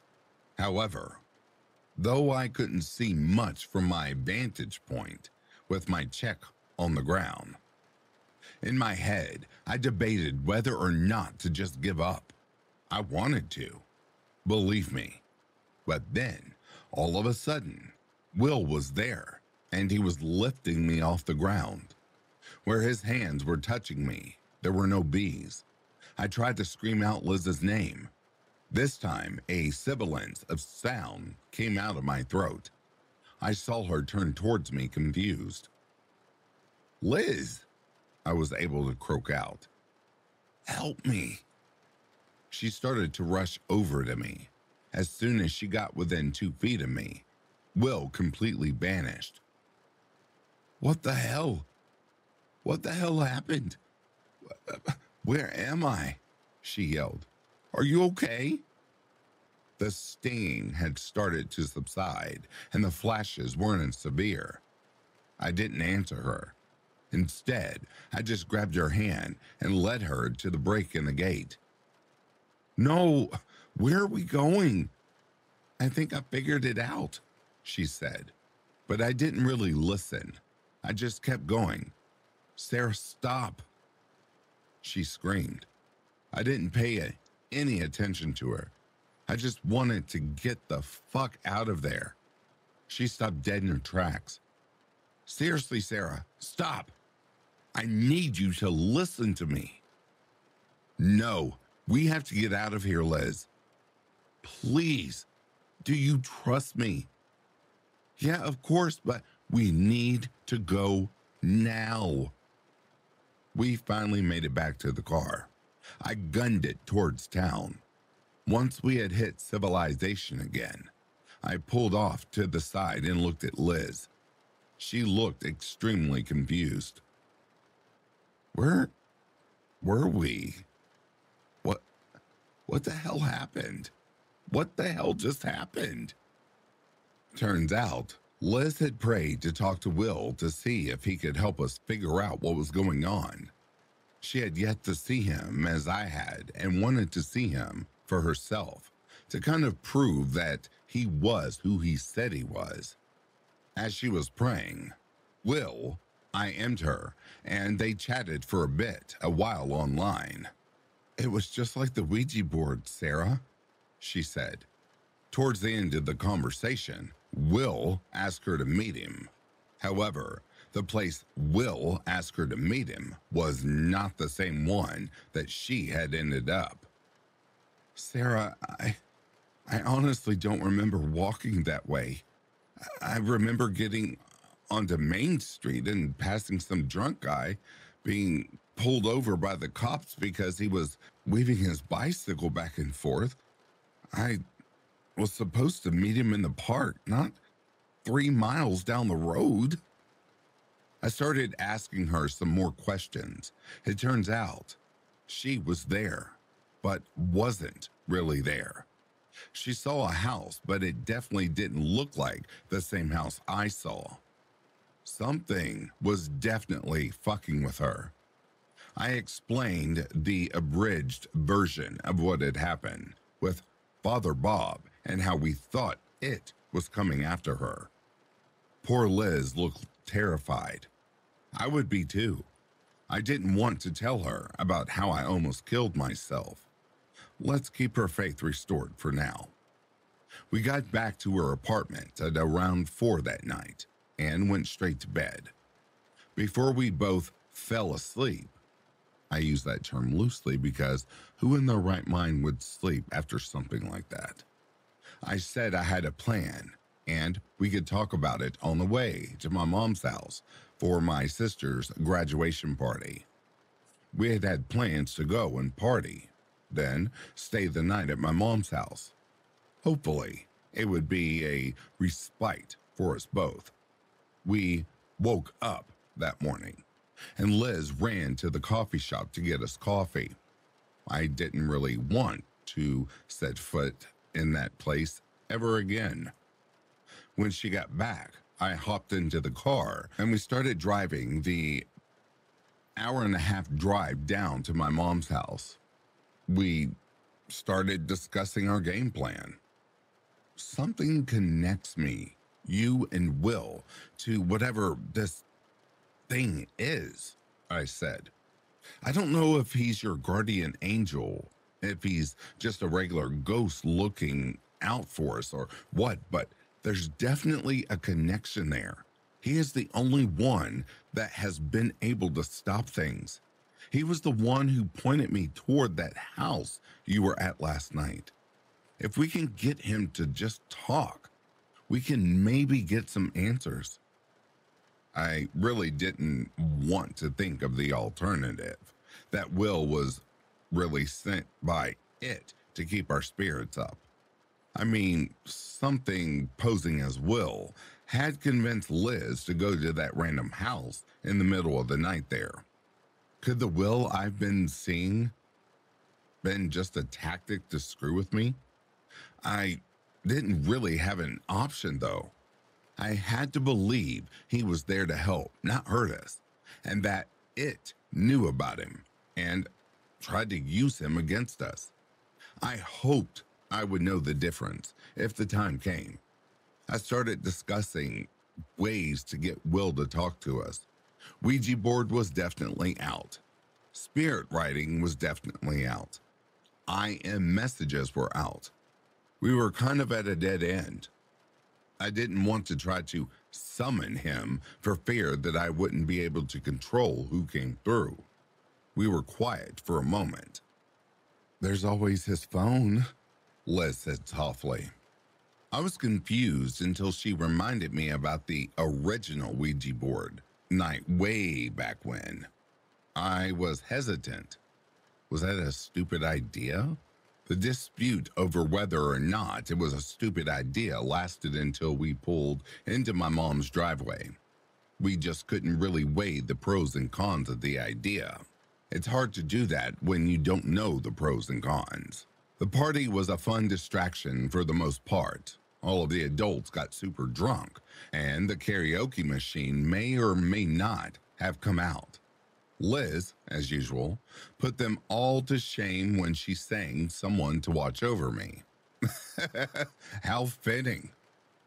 The last drunk guest grabbed a cab at around 2 a.m, and Liz and I went up to my room. I wanted to talk strategy games some more, but I was a bit more than buzzed, and so was Liz. I figured talking about our spiritual fates at 2 a.m. while drunk was not the best idea in the world. I grabbed my blankets and got comfy on the ground next to Liz on my bed. We started talking about stupid drunk stuff and were laughing pretty hard until I felt the floor under me start to vibrate every couple of seconds. "Did you feel that?" I asked. Liz asked what the hell I was going on about. I tried to dismiss it. It continued, however, and started to get more and more strong. Are you sure you didn't feel that?" I asked. Before Liz could answer, the door of my room was thrown open. We both screamed, and I nearly dove into the bed with Liz out of pure shock. I realized I had my eyes clenched shut and willed myself to open them. There was nothing at the door. What the fuck was going on? It took me a few seconds, but I finally made myself get up and go to the door and shut it. As soon as I turned back around, it flew open again. This time, we didn't scream. I may have sworn a blue streak, but I didn't scream. Seriously? This shit followed me 100 miles? Liz was right behind me as we crept into the hallway. I could hear my stepdad drunkenly snoring in his room. My sister's door was shut, but the light was on. We went and tapped on the door. She answered, and we asked her if she heard anything. She hadn't, and, not so nicely, told us to leave her room. But My sister wasn't the most pleasant high school student. We returned to my room and both sat on the bed. We started bouncing ideas off of each other as to what the hell we could do. Suddenly, it hit me like a ton of bricks. When shit gets really bad, Will shows up. He shows up and he is able to help or to stop whatever's going on. Shit's obviously following us here. If we can get it to get bad, maybe I will see Will and get him to talk. We kind of agreed that, while a completely stupid idea it was, the only one that we could come up with. Liz insisted on praying before we started. I went along with it.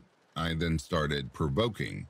"Fuck you and the horse you rode in on," I yelled, as loud as I dared, as to not wake up my drunk parents. We giggled and I tried to get more serious. "Seriously, you're fucking pathetic, preying on two girls like this. I mean, aren't there more important people in the world you could gain something by bothering them? Oh, that's right. You can't because you're a fucking puss." I tried to come up with the meanest stuff I could think of. As you can see, I am not a really mean person. I just used as many cliches that I could think of. Looking back, it was almost laughable. I kept going though. I was getting angrier and angrier. I could feel the edge of a flash, and hope started to soar through my heart.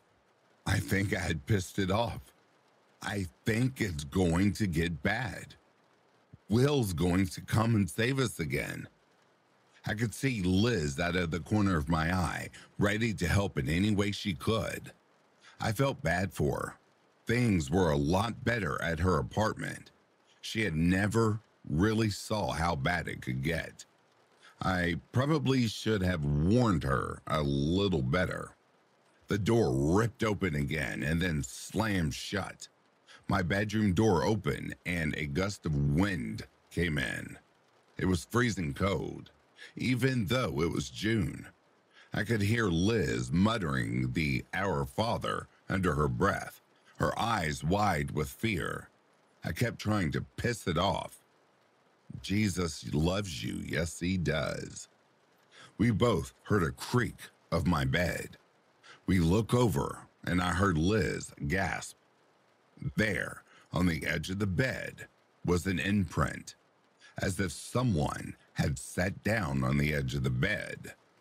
As a kid, that was one of my biggest fears in life. I had heard of a ghost story where a kid was in bed and left his bed sag, as if someone was sitting there. Scared the shit out of me. My other fear, as a kid, was looking in the mirror and seeing someone behind me. I didn't want to look at the large mirror over the dresser. I had a feeling I'd see something I didn't want to. I turned the opposite direction of the mirror and happened to glance at the television. Like an idiot, I hadn't turned on the TV, and in the darkened reflective screen, I saw someone sitting on my bed that, most definitely, wasn't there. The harder I looked, the more details I could see. It looked like the same guy from Liz's dream. Shit was coming full circle. Or so it seemed. I could hear my heartbeat thump faster and faster in my ears. It kept getting louder and louder until my ears were full of the rush of blood and I couldn't hear much of anything. Then, all of a sudden, the roar of blood was replaced with the screams I had heard when Father Bob was at my apartment blessing me. The flash hit me with all the force in the world. It seemed. My body was on fire. I couldn't hear anything. I tried to keep my focus, but it was extremely hard. I felt myself drop to the ground. Somewhere in my semi-consciousness, I could feel Liz next to me, trying to snap me out of it. I couldn't focus at all on her. I tried to look around to see if I could see Will, but he was nowhere in the room. I felt myself roughly thrown onto my back. I felt my arms go out to the other side and seemed to be sucked into the floor. My legs went straight out and had the same feeling of being pulled into the floor. My vision seemed to flicker in between my actual room and the flashes like an old TV set with a bad signal. It had never been this severe before. 1 second I could see the terror in Liz's eyes, and the next I would see her hung up on her neck, just like Will, bleeding through her eyes. What happens next, I do not remember to this day. All I can remember are all of the horrific things that slammed through my head. I vaguely remember Liz grabbing me and pulling me down to the floor, screaming at me to look at her and pray. But that's about it. The only thing I do remember is the moment I felt everything go quiet. And that, folks, is a story for Liz to tell you. The story of how we made it go quiet. She still hasn't written her story, but as soon as she does, I will be sharing it with you.